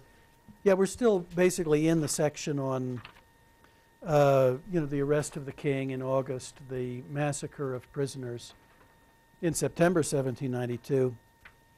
Here she is. She's again at the bottom of the page. Rosalie Julien was beside herself with anguish. As the guardsmen pursued their rounds, their drums reverberated so insistently, she wrote, that it sounded like rain beating down in the streets. Agitated by the tumult outside, no one was able to sleep. All the women remain at their windows, looking out for the enemies whose imminent arrival everyone was now predicting. So here she is in the effect of one of these rumors that, you know, the enemies are upon us, the counter-revolution, the Prussians are here, the Austrians are here. you know, the priests at the head of an army, and so forth. The drums, these are, you know, drums of, you know, of alarm being sounded for the people. So let's take 10 minutes. Let's come back at 3:10, okay? 3:10. I guess that gives you about 8 minutes. And then I want to raise these other questions with you, in particular the paper topic.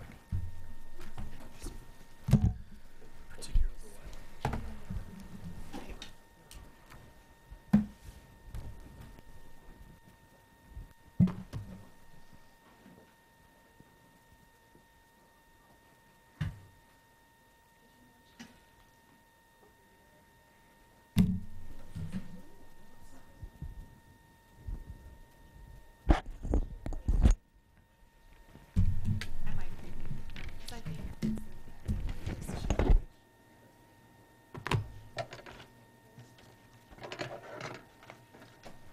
Capture of- By the BBC. It's the same, it's a, Docudrama.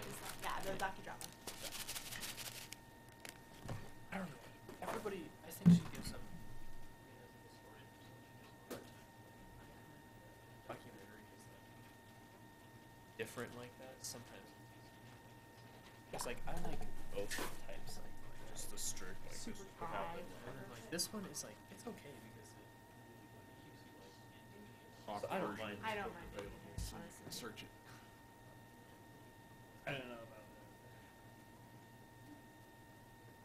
that. I hate it so much. I really do. Last time I took a test on the whole world, like everything I was didn't located mind when I was reading a it, senior in but high school. Going back. So I'm to like, the oh my paper, god. being able to just search the soft copy as opposed to thumb through it. That's much easier. Really? Yeah. I'm just like, I can't. That is a very awesome shirt. I love that. Second time.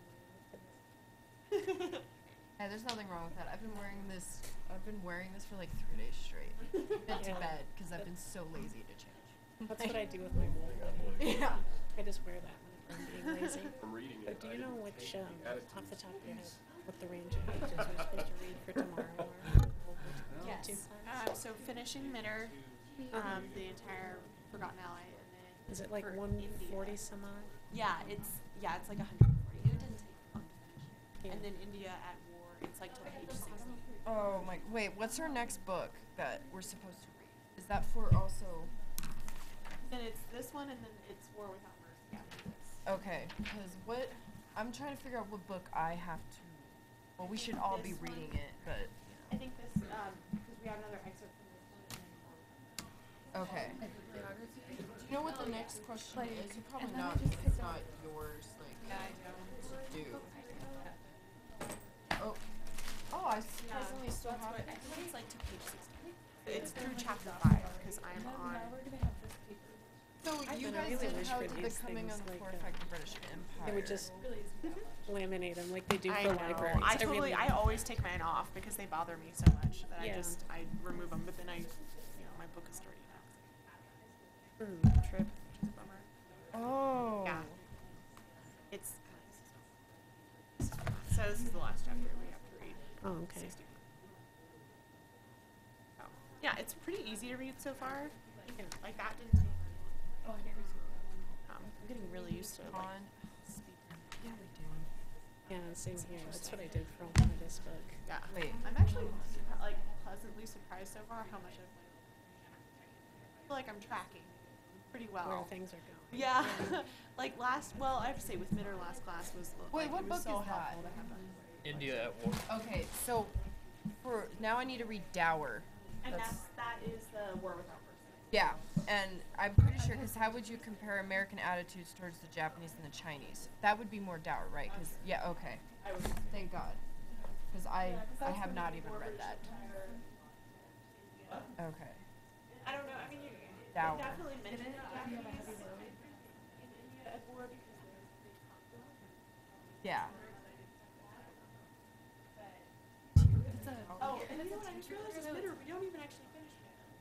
Yeah, like we didn't even finish this book. I think we're gonna be okay. I wonder if we have it again later, but it's like I keep I reading. don't like the way that they're teaching the class. I don't. it's just lecture, you know, and that's not what I can't learn from that. Like, you need to interact. Yeah. And actually, I feel like I'm still trying to like, but I'm less. That's what I'm doing. I love history. Hard, but yeah, yeah, it's almost like it's harder, but more of a challenge. But I also. And I don't know, maybe Dr. Harvey or Dr. I don't know. Do we even participate in? It's just such a good idea. Does Dr. Wade? I mean, it's more Snowden. I've never had them. I mean, it says Lincoln Starks. It was the best of times. It was the worst. I couldn't believe they came. Yeah. And I have no idea. Or you don't see that first time that can't. Like Michelle. Yeah, same here. Yeah. So, But I don't know how do we size it? Wait. discussive it is. War Without Mercy, Grace and I had Power in the four-wheel drive. Specific I was War. out all day yesterday. I think that book's online. Anyway, let me Yeah, get so if these you guys don't things have it. in, Oh, you did? Okay. All right, everybody. John Valjean. Started the first time it started since that later. I said, my morning class Yeah. canceled. No, I understand. But it had to be here this morning. I'm really OCD. Oh my gosh, you can read them. Oh, hell yeah. So I don't, I'm going to keep at it. least every class that's been open, I already have it. Okay. All right, everyone. This is it. I'm poor. This is it. I have prepared a paper topic for you, and I want to go through it. Well, wait a second. Let me do something else first. Do you know that next week you have a rather light reading assignment? Light in comparison with what you have is this book, The French Revolution in Global Perspective, edited by Suzanne Descent. She's the first editor, and then some other editors. This is the assignment I would like to give. All of you need to read the introduction, pages 1 to 12. All of you. If your last name begins A through H, then I would like you to read, please, chapters, hold on, 1 and 3. So in other words, all of you read the introduction. If your last name begins A through H, read chapters 1 and 3. Not 1 through 3, 1 and 3. 2 chapters. If your last name begins I through Q, read chapters 5 and 7. Again, just 2 chapters, 5 and 7. And if your last name begins R through Z, read chapters 8 and 9. Okay? So that's what you're called upon to do for next week in terms of reading. You read an introduction and 2 chapters, and which 2 they are is based on the first letter of your last name. Now, I do not mean to discourage you or in some way ban you from the chapters that I have not assigned in your case. That's up to you. You know, go ahead, read the rest of them, read anything you like for that matter. But in terms of our discussion, that's what I'll look for. Okay? That's what I'll look for. But some of you will have, I can be sure that some of you will have looked at 1 and 3, some of you will have looked at 5 and 7, some of you will have looked at 8 and 9. And we can proceed on that basis. Now, the paper topic. Okay, would you take one, please? Oh, I'm sorry, and hand the rest of them along, too. Just, all right, each of you has 20 seconds to memorize that. No, you'll get this handed around. And then things get interesting. No less interesting because there are 9 of you, 13, 16 of you, and 8 are not here. Let me say, by the way, John Callahan, off campus. I need to contact you with this assignment, but also you can deal with me as your referee. That is, when you are done with the rough draft, send it to me. I'll send back comments, You will respond or however you wish to those comments. And then the final draft. You complete the entire assignment, but with me as your referee. Yes? Do we send it to Andrea too? Andrea? Is she not in here anymore? Yeah, yes, she is in here. It's set up so that this time she's not in the loop. She will be in the loop each of the 2 other times. Oh, and the reason is, frankly, that I've created such a choreography around this course of this week we do this and that week we do that and then we do the other thing, that I just couldn't see how to fit, you know, one more loop in. So this time she's not part of it, but she will. Andrea will certainly. I mean, I don't have her hours to hand, but when did she say she would be? Mondays? Mondays 3 to 4, and where will she be? In the UCCS coffee shop? Is that what you have in your notes? I don't have those to hand. She sent it out in an email. If you guys She sent it out in an email too. Okay. Well then, I mean, she certainly will be plugging in to the assignment, but she won't be. You won't be turning it into her, but she can certainly help you with the rough draft, or if you want, she can help you with the final draft. But the idea of this is, you are helping each other with the rough draft, so that you can write the final draft, whether or not you ask Andrea or whether or not you approach me in addition. All right, let me go through this. Consider the list of witnesses in the long paragraph on page 9 of TAC. Okay? We were just at that paragraph several minutes ago. Setting aside Rosalie Julien, whom we discussed in class, choose one of the other 3 as the subject for your analysis.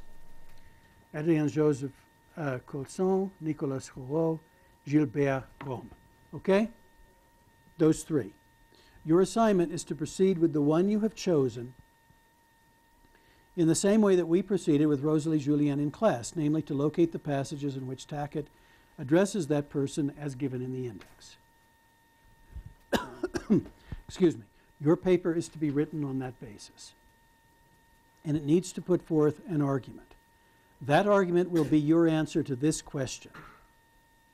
Given the evidence that Tackett presents, as the revolution changed course, how did this person's view of it change, and do you also see principles and attitudes that stayed the same, or do you see those changing as well? That you have to answer, whether you pick Colson, Rouault, or Rome. Okay? Pick the one you like. That's your decision, not mine. But then you answer that question. Remember, I go on to say, this is argumentative writing. The goal is not to offer a mere list of the items that Tackett includes as evidence, but on the basis of that evidence to reach a conclusion, to offer a general insight, to establish a clear perspective on how this person responded to the French Revolution as it unfolded. Do the responses reveal a change? Can you see basic principles or attitudes that continue through various responses? Or do the principles and attitudes appear to change? For example, does your individual start out as a champion of liberty, but once the war begins, care only about security? I'm not sure that that's true for any of the 3, but that would be an example of a way that you would think about an individual in the French Revolution. Does your person seem more humane or generous in 1789 than in 1793, 1794? That'd be a way to think about a person, if that question makes sense in regard to your individual. The clarity of an argument depends in large part on organization. Use the introduction to introduce your person. Who is he? Then I say in parentheses, there is no room here or anywhere in your paper for a summary of the French Revolution, which would take up too much space. Okay? So when you think about whom am I addressing here about this individual in the French Revolution, you're addressing me. And I just read the book you read, and I've got an idea of what these events are, and you don't have to go on. You don't have to start with, in 1789, France was a monarchy. You don't have to do that, okay? You can assume that those things have, that a general outline is already in the mind of the reader, and then you go into your person. Then to state the argument in general but definite terms. Will you describe changes or not? Will you establish a consistent adherence to some principle or basic attitude or not? Supply answers in general terms. That constitutes your argument. Think of the argument as a paper as the answer to some question. And in this question, in this case, I supplied the question in bold print at the end of the first paragraph of this prompt. All right? It's how you answer it. To put it in general terms at the bottom of a first introductory paragraph, that's the argument. That's what that is. Not this paper will deal with Rouault, who was a book dealer or was a bookseller, or was a book printer. In any case, with Rouault, who was whatever he was in Paris, and we will see various changes. No, that's not an argument. That identifies a topic. State what you will conclude. State what perspective you will offer on this individual at the very foot of the first introductory paragraph. This is what is often called a thesis statement. Indeed, I think in composition it generally is called a thesis statement. So far, what you have done is to present some basic points in the introductory paragraph. Now, go on to develop them in the body of the paper. In other words, the series of paragraphs between the introductory paragraph and the conclusion. This would be paragraphs 2 through whatever, 4, 5, 6, however many you have. And you only have a 3 to 4 page paper, so this isn't going to be, it's not as though you're going to stick, 22 paragraphs into the body of the paper. Each of these paragraphs will have the role of developing one point essential to your argument. For example, this person remained a proponent of the constitutional monarchy until the king tried to flee France. I don't know offhand if that's true about any of the three, but that would be the example of a topic sentence that states a point that is essential to your argument. Begin the paragraph with an effective topic sentence and then dole out your evidence. Quotations are effective but need to be kept brief. Brief there in bold print. Or else they take space from your analysis, right? The trouble with if you have a short paper and you have long quotations, then you've left yourself so little space to draw attention to what's important in the quotation. And that you need to look to avoid. With each quotation, identify very briefly when the statement was made and what the situation was to which the person was responding. That is, this came in response to the October events when ordinary women from Paris brought the royal family back to the capital for supervision by the assembly. All right?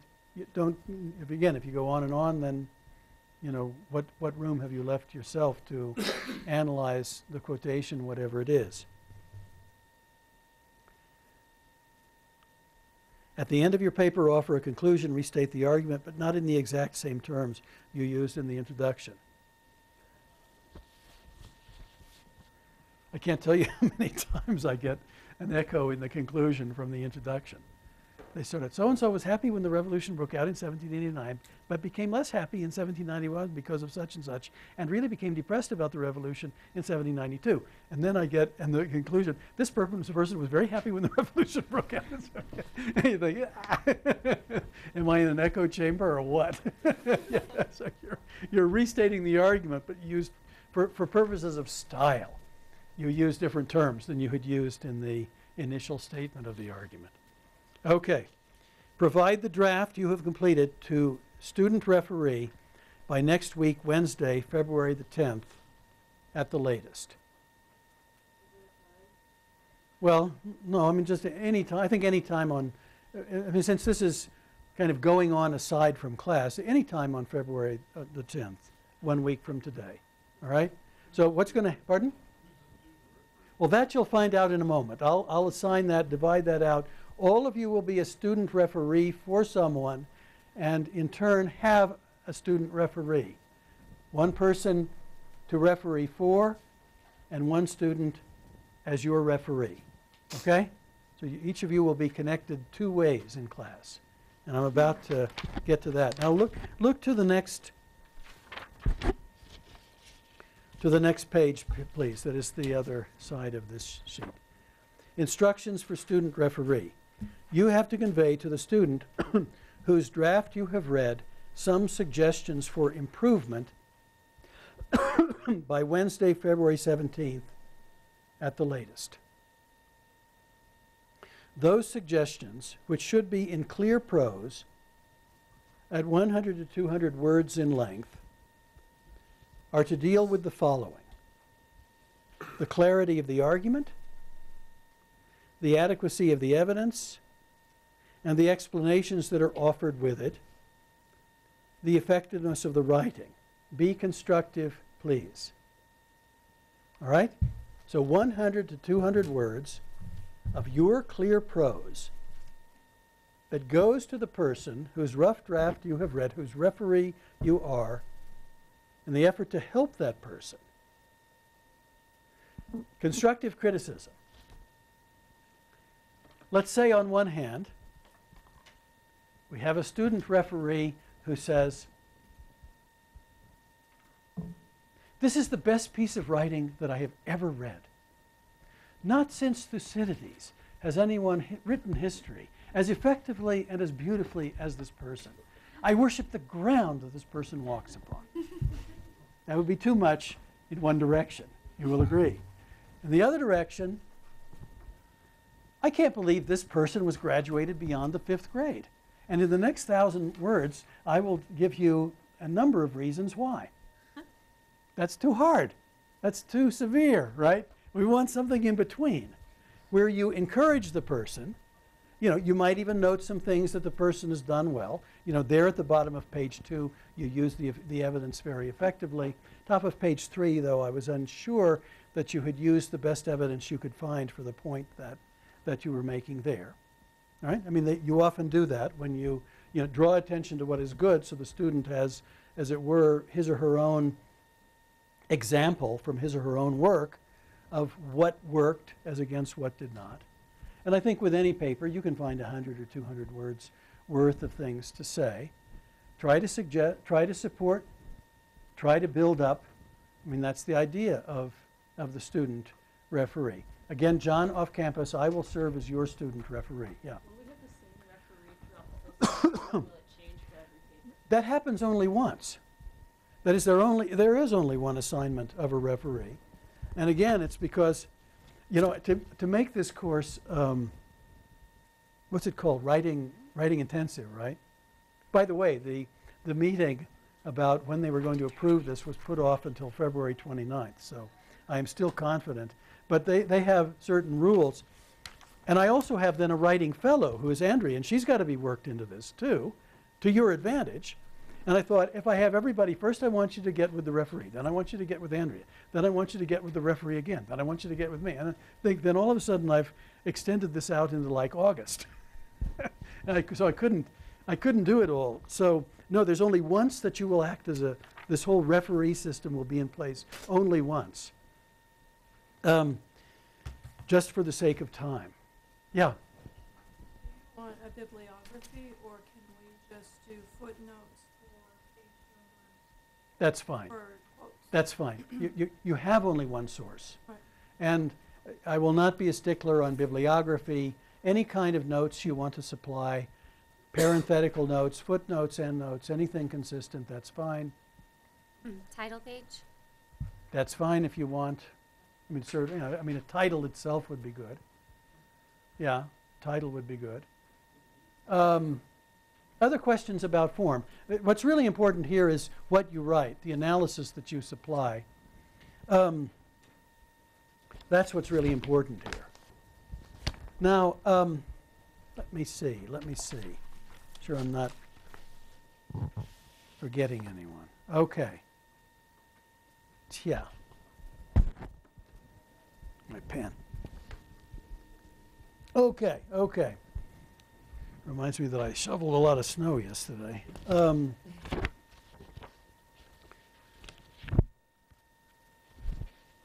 At this point, are you clear about the assignment? All right, all right. This is all on Blackboard, by the way, as of about 1 o'clock today. By the way, those of you off campus, well, I'll have to send an email to this effect. I have asked whether or not there is any way to get this course through streaming. And as of right now, Ben, who runs this operation, will look into it. At one point, some semesters back, it was on YouTube. And I think that's being looked into, but I'm not sure at this time. All I know now is Comcast Channel 20, and then the rebroadcast at Friday afternoon, which I think starts about 3 o'clock, if I'm not wrong. That's all I know right now in terms of the broadcast of this course. All right.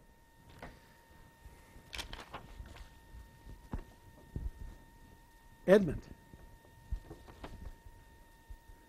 I would like you, now you're going to have to then, exchange emails, right? Both ways. The person for whom you are the referee and your referee.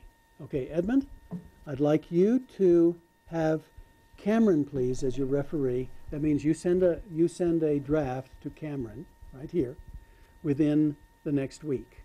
It's due on February the 10th, okay? And keep these dates. Keep these dates. The last thing any of us want is a series of confusions and turmoil around referees not meeting deadlines, students sending papers not on deadline. Let's keep the system functioning. Particularly referees. Oh, you have to respond to your person, right? It's not fair to that person if you don't. Think of it that way. Okay, so we've got Edmund with Cameron, the referee. Cameron with Brian, right there in the back, right there in the corner, wearing the Oregon. Brian is your referee. So send your paper along to Brian when you're done with it. Brian, send your paper to Erica, right here in the back, right in the middle. Brian sends the paper to Erica, his referee. Erica sends the paper to Dylan, her referee. Dylan in the cap, right here. Okay? You see Erica back there? Okay, there we go, there we go. Dylan sends his paper to Dune, right here, right, your referee. Dune, you send your paper to Andrea, who's back there. I don't know if you can see Andrea. She's right. She's craning her neck for you. There you go. Okay, so you send your paper to Andrea, your referee. Andrea, you send your paper. Well, okay, this is Danielle Gregory. And she's not here today. She's not well today. But she's very active. And with an extraordinary display of technological acuity, I'm going to hand you a copy of her email address so you know where to send it, okay? When I was in graduate school, we had whole seminars about how to do this. So here you go. Here you go. Danielle is her name. Very approachable. I'm sure she will be a good referee. Danielle, if you are listening, you will send your paper to Rihanna. And Rihanna, you are the referee of Danielle. And here, in fact, I'd like, if you get one of these, just contact the person, okay? That'll make this. If you would contact Danielle, Andrea, and you would contact Danielle in your respective roles, I think this will not be too, it's too bad that we're doing this in this, post-blizzard condition. But okay, so that took care of that. Now, Rihanna, you will send your paper to Fallon, right here. Wave you. There we go. Okay. There's Fallon. Fallon is your referee. Fallon, you will send yours to Sidney Hellman.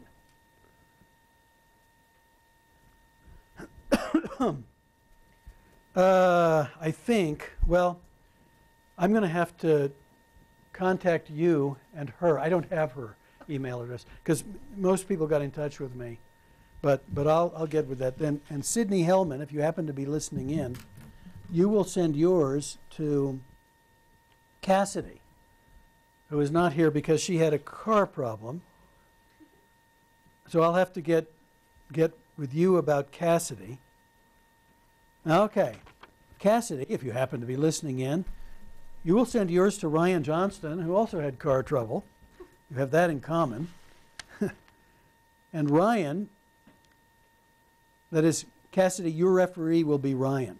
Ryan, you will send yours to Austin Lacoste, who is right here. He will be your referee. Okay, so I will give you Ryan's email. And Austin, if you would get in touch with him, please, and tell him that you're the referee, so at some point within the next week it should come to you. Then, Austin, you will send yours to Joe, right here. Right? Okay, he is your referee. Joe, you will send yours to Jennifer Morrison, who is not here because she too has had trouble with the weather. And I have a copy of her email address for you. And again, please get in touch with this person, whether you're the referee or this person is your referee, because I think that will make this whole thing go with a little less confusion. I'm sending my paper to her. That's right. That's right. She is your referee. And then Jennifer Morrison off campus, you're sending yours to Allison Schoner, who is also not here. Allison Schoner, who is Jennifer Morrison's referee. You are sending yours to Lindsay Shelton. I'm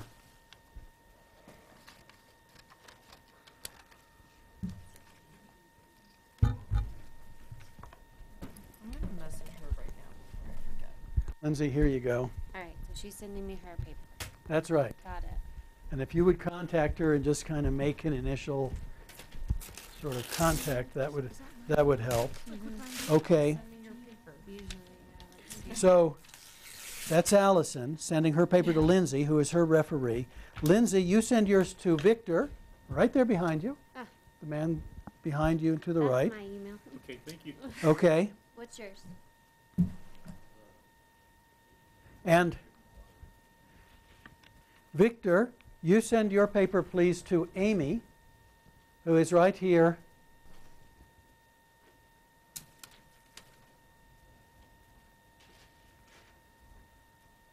See all these gestures of togetherness. Okay, Victor, you send your paper, please, to Amy, who is right here in the front. Okay, so she should get your email address. There we go. She is your referee. Amy, you should send your paper to Caitlin, please, who is right here.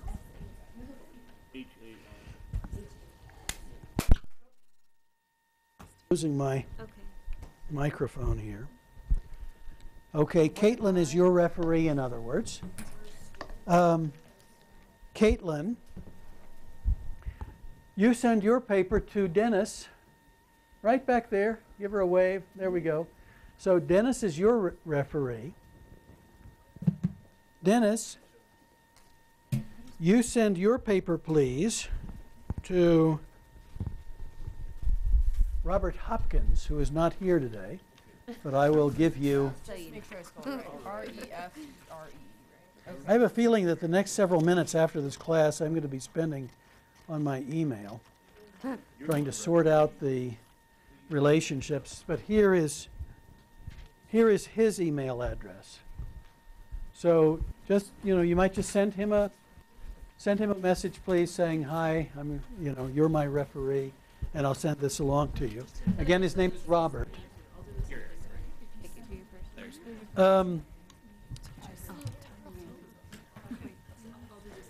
Then Robert Hopkins, if you are listening, you'll send your paper to Isabella Dow, who is also not here today. She is your referee. Isabella Dow, you send yours to Edmund. And Edmund, I will give you Isabella Dow's. I'll do the same. No, you just have to get it to me next week. Is it that you don't look at that one very much? Okay. I think he's down. This is Isabella Dow's email. If you would No, accept- I do see what's there. Thank you. So I'm gonna just send you. All right. Know that I do try. Just like a well-oiled machine, wouldn't you say? I think that could have been simpler, but Okay, Yeah, thank you. there you go. All right, I sent you the email. You sent me an email? No. Oh, you sent him an email? Or her? Yeah. What is it, Danielle? Danielle. Danielle? Yeah, she'll be, she's, so, be supportive of one another in this. Now, let's, Always be now you have all heard about your reading, yes, Joe? The assignment page you handed out, is that on Blackboard? Yes. Yeah, that's on Blackboard. That's on Blackboard. And those of you off campus, that may well be the way you get it.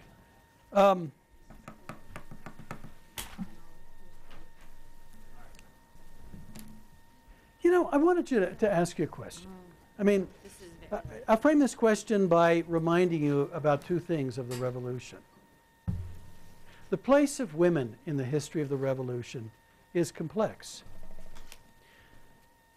The National Assembly, then Constituent Assembly, the Legislative Assembly, and the National Convention. These were the three assemblies that each served in effect as the Parliament of France during these years. Not one extended the vote to women. Not one extended the ability to women, acknowledged the ability of women to serve as a deputy.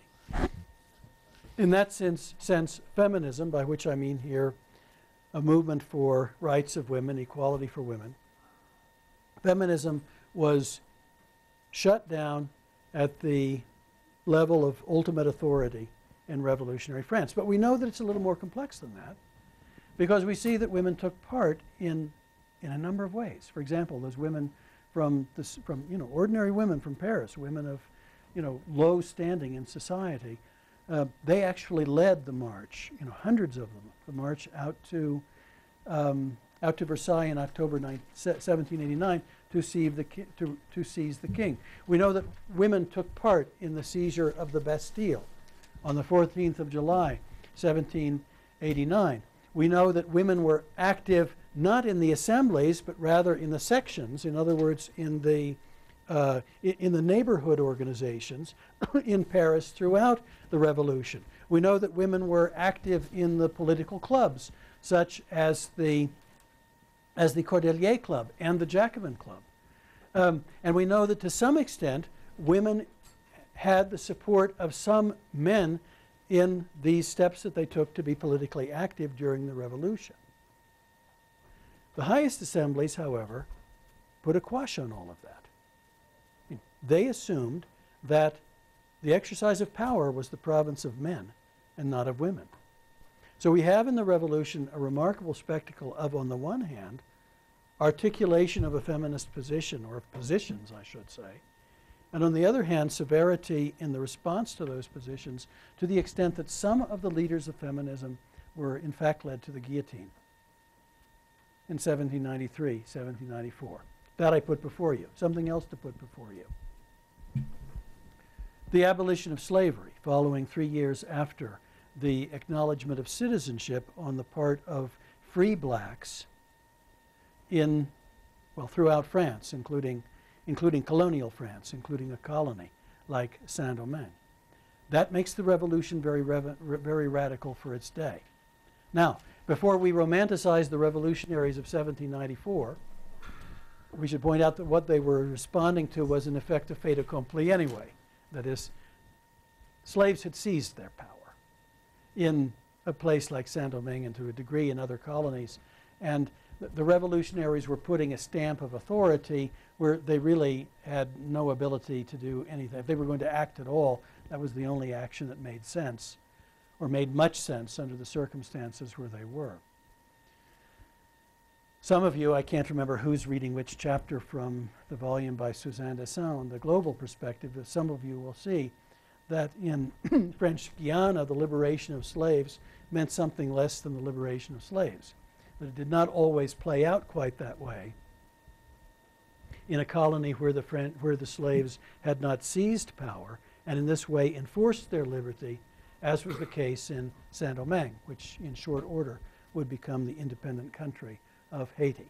All of this in the way to frame the discussion. You've seen so much about the revolution. You've seen its assault upon the church. You've seen not one constitution, but three that really put, but two constitutions, one 1791, excuse me, one 1793. You've seen three assemblies, two constitutions. It is extraordinary the sheer variety of constitutional government that the revolution established. We've spoken about the question of the poor. That question being, one, should the poor man exercise any kind of political liberty, political right? And two, did the poor man have any kind of right upon material assistance from the government against the background of hardship, hunger, disease, malnutrition, and so forth? In effect, the government was very awkward in the steps it took to answer this question in favor of the poor man, but in 1793 issued a constitution that guaranteed the poor man the right to vote alongside men of higher means, although a democratic election was never held, but let's set that aside for a moment. And that also at least attempted in some halting way to deal with the food crisis of the poor, if by no other means than to send out troops to scour the basin around Paris for grain, bring that grain in, grind it to flour, and sell it at a set price, well below the price that could be asked for flour on the black market. I would point out to you that all of these are incipient moments of a welfare state. There's that action, but also the idea that the government needed to see to the provision of orphans and widows. So the government needed to, at some point, supply school teachers for every canton in France, so that poor children could enjoy an education alongside rich. If you get the idea that the revolution is variety, then you've gotten that idea. Now a question to ask about all of this. What's the sense of all this? What do you get all of this? What's the legacy of all of this? I mean, in France, for example, they celebrate the 14th of July, 1789. They celebrate the seizure of the Bastille. In France, the question is urgent. Do you support the revolution or not? Do you accept that as the founding event of modern French democracy, the current French Republic? Do you accept that? Do you accept that the revolution is that event? And if not, why not? And if so, what part of the revolution do you support? Do you support Robespierre? Which Robespierre? The one who had a hand in the authoring of a democratic constitution in 1793? Or the man who more than any other was associated with the guillotine in 1793, 1794? Or do you divide out a good Robespierre? Imagine if you were a school teacher in France and it was upon you to teach French history. Right? Today we will take up the good Robespierre. On Monday we will take up the bad Robespierre. In a way, I mean, I suppose at a university level, yes, I want to be coherent. I hardly leave the room and think, boy, I hope I confused them today. But of course I want coherence about our teaching, but we can let coherence float a little bit in view of complexity. That's fair to expect of ourselves at the university level. But imagine if you were the equivalent of an 8th grade teacher of history in France. How would you handle a character like Robespierre? And what would you memorialize? In effect, what I want all of you to be is, in a way, French right now. And to think about how you would identify the legacy of the French Revolution. And it works throughout France, throughout France, throughout France. I can't remember when it was years ago. I was reading about the effort to ban not only the burqa itself, but every form of, of headscarf as a religious ornament from instruction, which I must say, to me as an American, that seems absolutely crazy to want to do that in a school, or a a Star of David or a crucifix or something like that. To me, it seems absolutely crazy to want to do that. It seems just wrong-headed from the standpoint of religious tolerance. But the French had become, by 1791, 1792, so bent on this idea of a secular society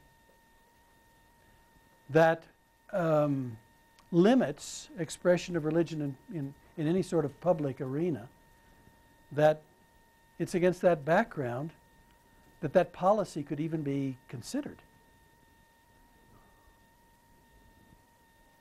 Or the liberation of slaves. I mean, let's face it, that's a taint on our Constitution, but not on theirs. They liberated them in 1794. In that one regard, a clean slate. The severity toward women, well, maybe you write that off because it was the 18th century. But that a feminist should be led to the guillotine? Like Olympe de Gouges was led to the guillotine, famous feminist author of the 1790s, led to the guillotine. Well, I mean, what do you think of all this revolution? What do you find worthwhile? Or what do you simply find an influence for later time? How would you take it, Erica?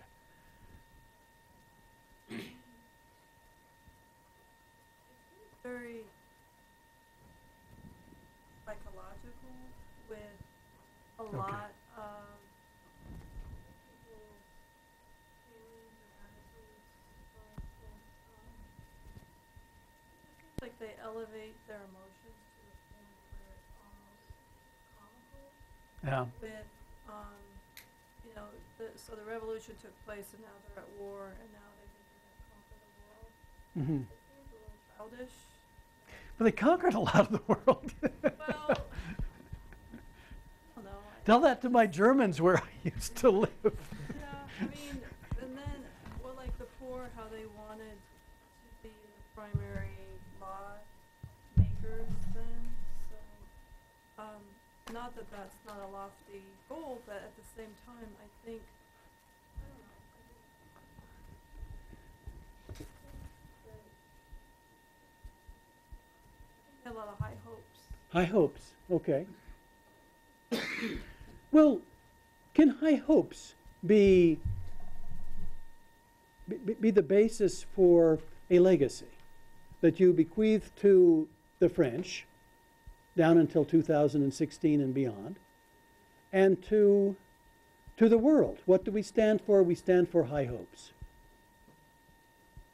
I'm not saying that's a negative Mm-hmm. thing.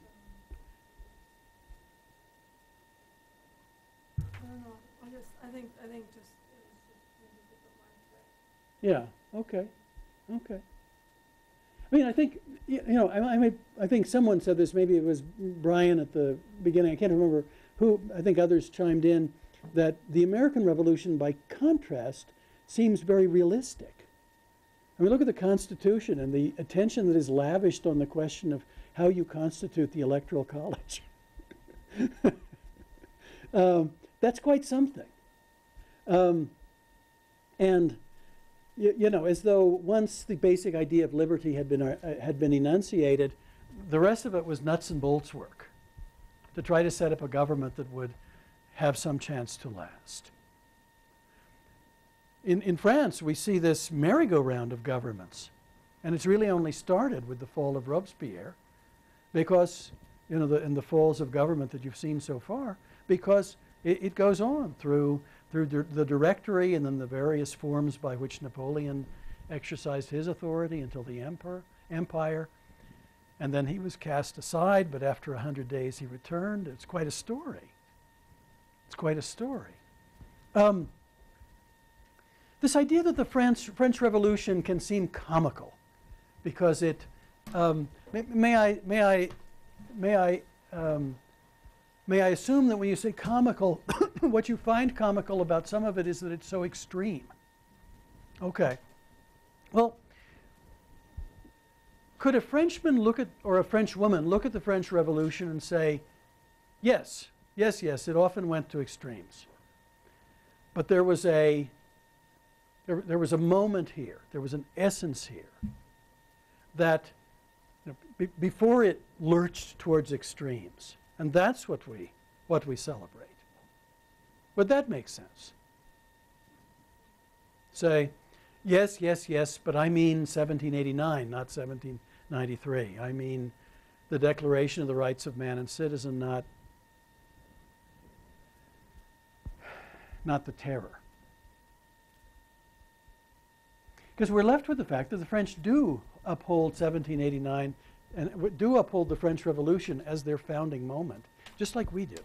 Uphold the American Revolution as our founding moment, or like the Germans uphold really the defeat of Hitler as their founding moment. That makes Germany a very strange country in a way, because its founding moment consists in ruins. But, you know, I think that's been a big help to them. Yeah. If I had words to describe the French Revolution, it'd be political vacuum. That's Political which? Political vacuum. Okay. The difference between America and the French. America, it's like, okay, we're all organized, we're fighting this, we're done, here's what we want. Yeah. French, it's like, we don't want you, you're gone, now what do we want? Yeah. I mean, that's certainly true. And I think probably if we surveyed the biography of, let's say, the men at the Constitution, at the Constitutional Convention, and I'd have to ask, you know, an Americanist colleague if this was so, I think there was probably more in the way of preparation, not through the war itself, but in various colonial assemblies, than was the case among the French Revolution. They did seem like novices in power. That's for sure. Lindsay and then Joe? I think one word that comes to my mind, it's kind of random, but admiration. I think they were trying to do something no one else had done. Yeah. And it was a daunting task. Yeah, yeah. And it was bound to have some of what happened. It just is human nature. But I mean, they tried.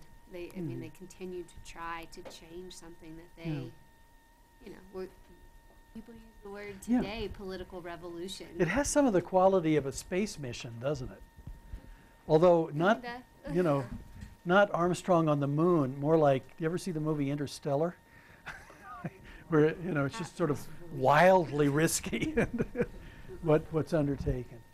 Yeah, I mean, I'm sure that that's what many French say. When, you know, they take stock of Robespierre, they take stock of the terror, the September massacres, you know, all the excess of the French Revolution, then, you know, later Napoleon, but they say, yes, but. And then they say something like you said. You know, this idea that at its heart there's an effort to free humanity from shackles that had existed at the past. And it went to excess. There was no preparation for it. But at its heart, it was strong enough to leave a legacy. You need proof? Look around you. Yeah. One thing, talk about stability. Okay, stability. Yeah, like you said, the revolving door government in the French Revolution Mm-hmm. really mirrors French history, because we're living on like the Fifth Republic right now or something. Yeah. And I think it also shows how much people are willing to put up with. Like, you know, people who are really excited about the revolution, and, you know, this translates into modern time where they think, May 1968 or 69, when there were all these student 68, right. there were all these student revolts in Paris, and I think that was like one of the largest worker strikes in all of history happened at that time, like maybe 20% Yeah. of the workforce. But after a while, I read that with all that tumult, it really put a more conservative force in power, where Mhm. Paris would go in a better way after that. Mhm. Just like the French Revolution led up into Napoleon. Yeah, I mean, the French do have their moments at their time at the barricade. And yeah, you're right about 1968 in Paris. There was an unprecedented degree of connection between student radicalism and worker radicalism. And, you know, Paris was quite in turmoil at that time in the future for France. Yeah, I mean, France has certainly, you know, I mean, when I started graduate school, I had not been a history major. So I was, you know, a little hazy on the kinds of, you know, the basic narrative of some of these European countries that I thought I should be more or less expert in. And when I sat down, I realized there have been so many governments in France. I mean, if you will agree for sake of argument to say that what happened in 1792 is the first republic, all right, and that Robespierre was, so to speak, the head of the first republic, well, what else was it? It wasn't the monarchy, he was dead. And then you go to, let's see, the Directory until 1795, and then, until 1799, and then you go to the consulship, which included Napoleon, and then Napoleon was first consul for life, and then he was emperor, and then he was out, and there was Bourbon Restoration, and then Napoleon came back for about 100 days, and then he was really out for the Bourbon Restoration. Then there was the July Monarchy, then there was the Second Republic, then there was the Second Empire under his nephew Louis Napoleon, then there was the Third Republic, that lasted until 1940, then of course the Nazis occupied, then there was the Fourth, then there was so you just kind of go cuckoo. With just, you know, you think when you were a child having to learn the presidents of the United States was a trick, you know, where was Millard Fillmore after all? Think about a child in France just being made dizzy by the profusion of government. But of course this one has existed for, well, what would it be? I guess approaching 70 years. So a relative eternity against the backdrop of French history. Yes? I was just going to kind of add my thoughts to the discussion. It's kind of going back to this idea of legacy. Yeah. How do you define that, and what do you look for? It seems to me like, of course, as a French person, you'd want to cherry pick the good things, Mhm. do the yes but, and say these are the things that we really worked for. And clearly, the good and the bad have had an impact on the current psychological and political mix. Mhm. We're talking about all the different governments, but like, you know, talking about, oh yeah, we did so many things right. Well, they didn't allow women to vote. They didn't allow women to vote until after World War II. Mhm. That was a legacy that took a really long time to overcome. Yes. And so there is a good and a bad legacy. That Right. should be taken into account. Right. Yeah, and I suppose the French have to subtly work through issues like that in the same that we have to work through. It was a great constitution, but there was slavery. You know, that we have to work through that. So, I mean, nothing ever shines quite the way it should in history, I suppose. Their burden to bear and their reason for admiration and satisfaction, as you point out, is maybe perhaps very, very complex, but that's what we've been talking about. Let me tell you about something I did this summer. I went to France for 3 days. I was in the midst of a research trip in Europe, which centered in Germany because that's my field, but I wanted to do some things in France. Some things I'd always wanted to do in eastern France, northeastern France. I went to the battle site of the World War I battle at Verdun, which was a story for another day. I went to a city called Lunéville, which is where one of the brothers of Napoleon, I think it was Joseph, signed a treaty with the Austrians in 1801. And I'd always been curious to see it. And you know what it was? Nothing. A big fat nothing. It was a little plaque in a building that otherwise housed things like lawyers' officers and notary publics. I was struck by how little attention history had accorded to that, what I thought was a pretty important event. And I wanted to go to Colmar, which is sort of the #2 city, and that's what I'm getting to, in the province of Alsace, which is in the northeast, fought over by Germany and France since the 17th century. And I wanted to go there for really, I mean, research would be too strong a word. There is an extraordinary altar triptych by the 15th century German painter Matthias Grünewald, which is kept there. And I've always seen and admired reproductions of it. I wanted to see it. So I spent an hour or so just studying these remarkable parts of the altar. It's called the Isenheimer altar by Matthias Grünewald. I just couldn't, I mean, it's been a feast for the eyes ever since I knew it existed, and I got to see it, on the canvas. It was great. But Colmar's a nice city. I'd been there before, but I got there. There was kind of a festival going on. People through the streets downtown, bands everywhere you turned, people walking the streets, families arm in arm, everybody in full enjoyment. It was really quite a day. And I, of course, was looking for some place to do my laundry and having a lot of trouble. But I stopped in for dinner at a little restaurant downtown. And it was a restaurant that was run by, I would say, people from Turkish family. Because I like, the Middle Eastern cuisine that you can get in Europe, and I wanted to have what's called durum, which is like a pita bread with meat in it. It seems to me that at various times it might be turkey, it might be, that is the bird turkey, it might be lamb, but it's very delicious the way they serve that up. So I went in there to eat, and it was, I think, one of the warmest atmospheres I have ever been in my life. A Turkish family that ran it, and they spoke Turkish, or I don't know, they could have been, Jordanian. I don't know what, but I thought Turkish anyway. And people, but they clearly had a clientele that was French, that came in for the 2 hours or so that I was there. I not reading the menu very well, I ordered in effect 2 meals for myself, and it took me a while to get through what I could get through.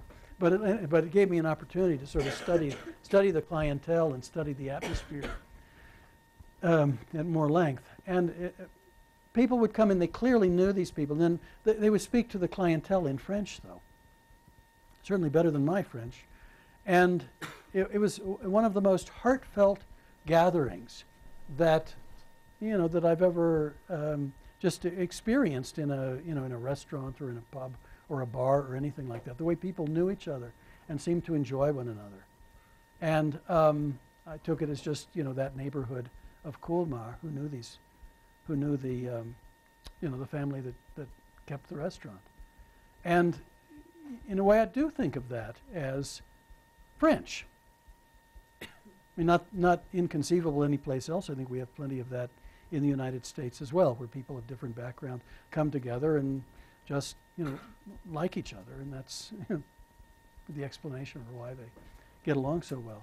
But, French. I mean, this whole idea that, from France, that, there can be all of humanity together. And, that we French can embrace other people. And that, too, went to extreme. You will see, they didn't just embrace them, they taxed them. They forced their sons into the army. They quartered their troops there. I mean, that's part of the story of Germany, that in this place where I lived, and everywhere. Part of the story of Italy and Switzerland and Belgium and the Netherlands. They were not it was a conquest by the time Napoleon was the emperor of France. So it's not a rosy story about the way the French handled non-French elsewhere in Europe. But there is somewhere this idea of humanity belongs together, and I thought I saw some evidence of that in that wonderful evening I spent in Colmar. Anyway, how do you suppose the weather is out there? Huh?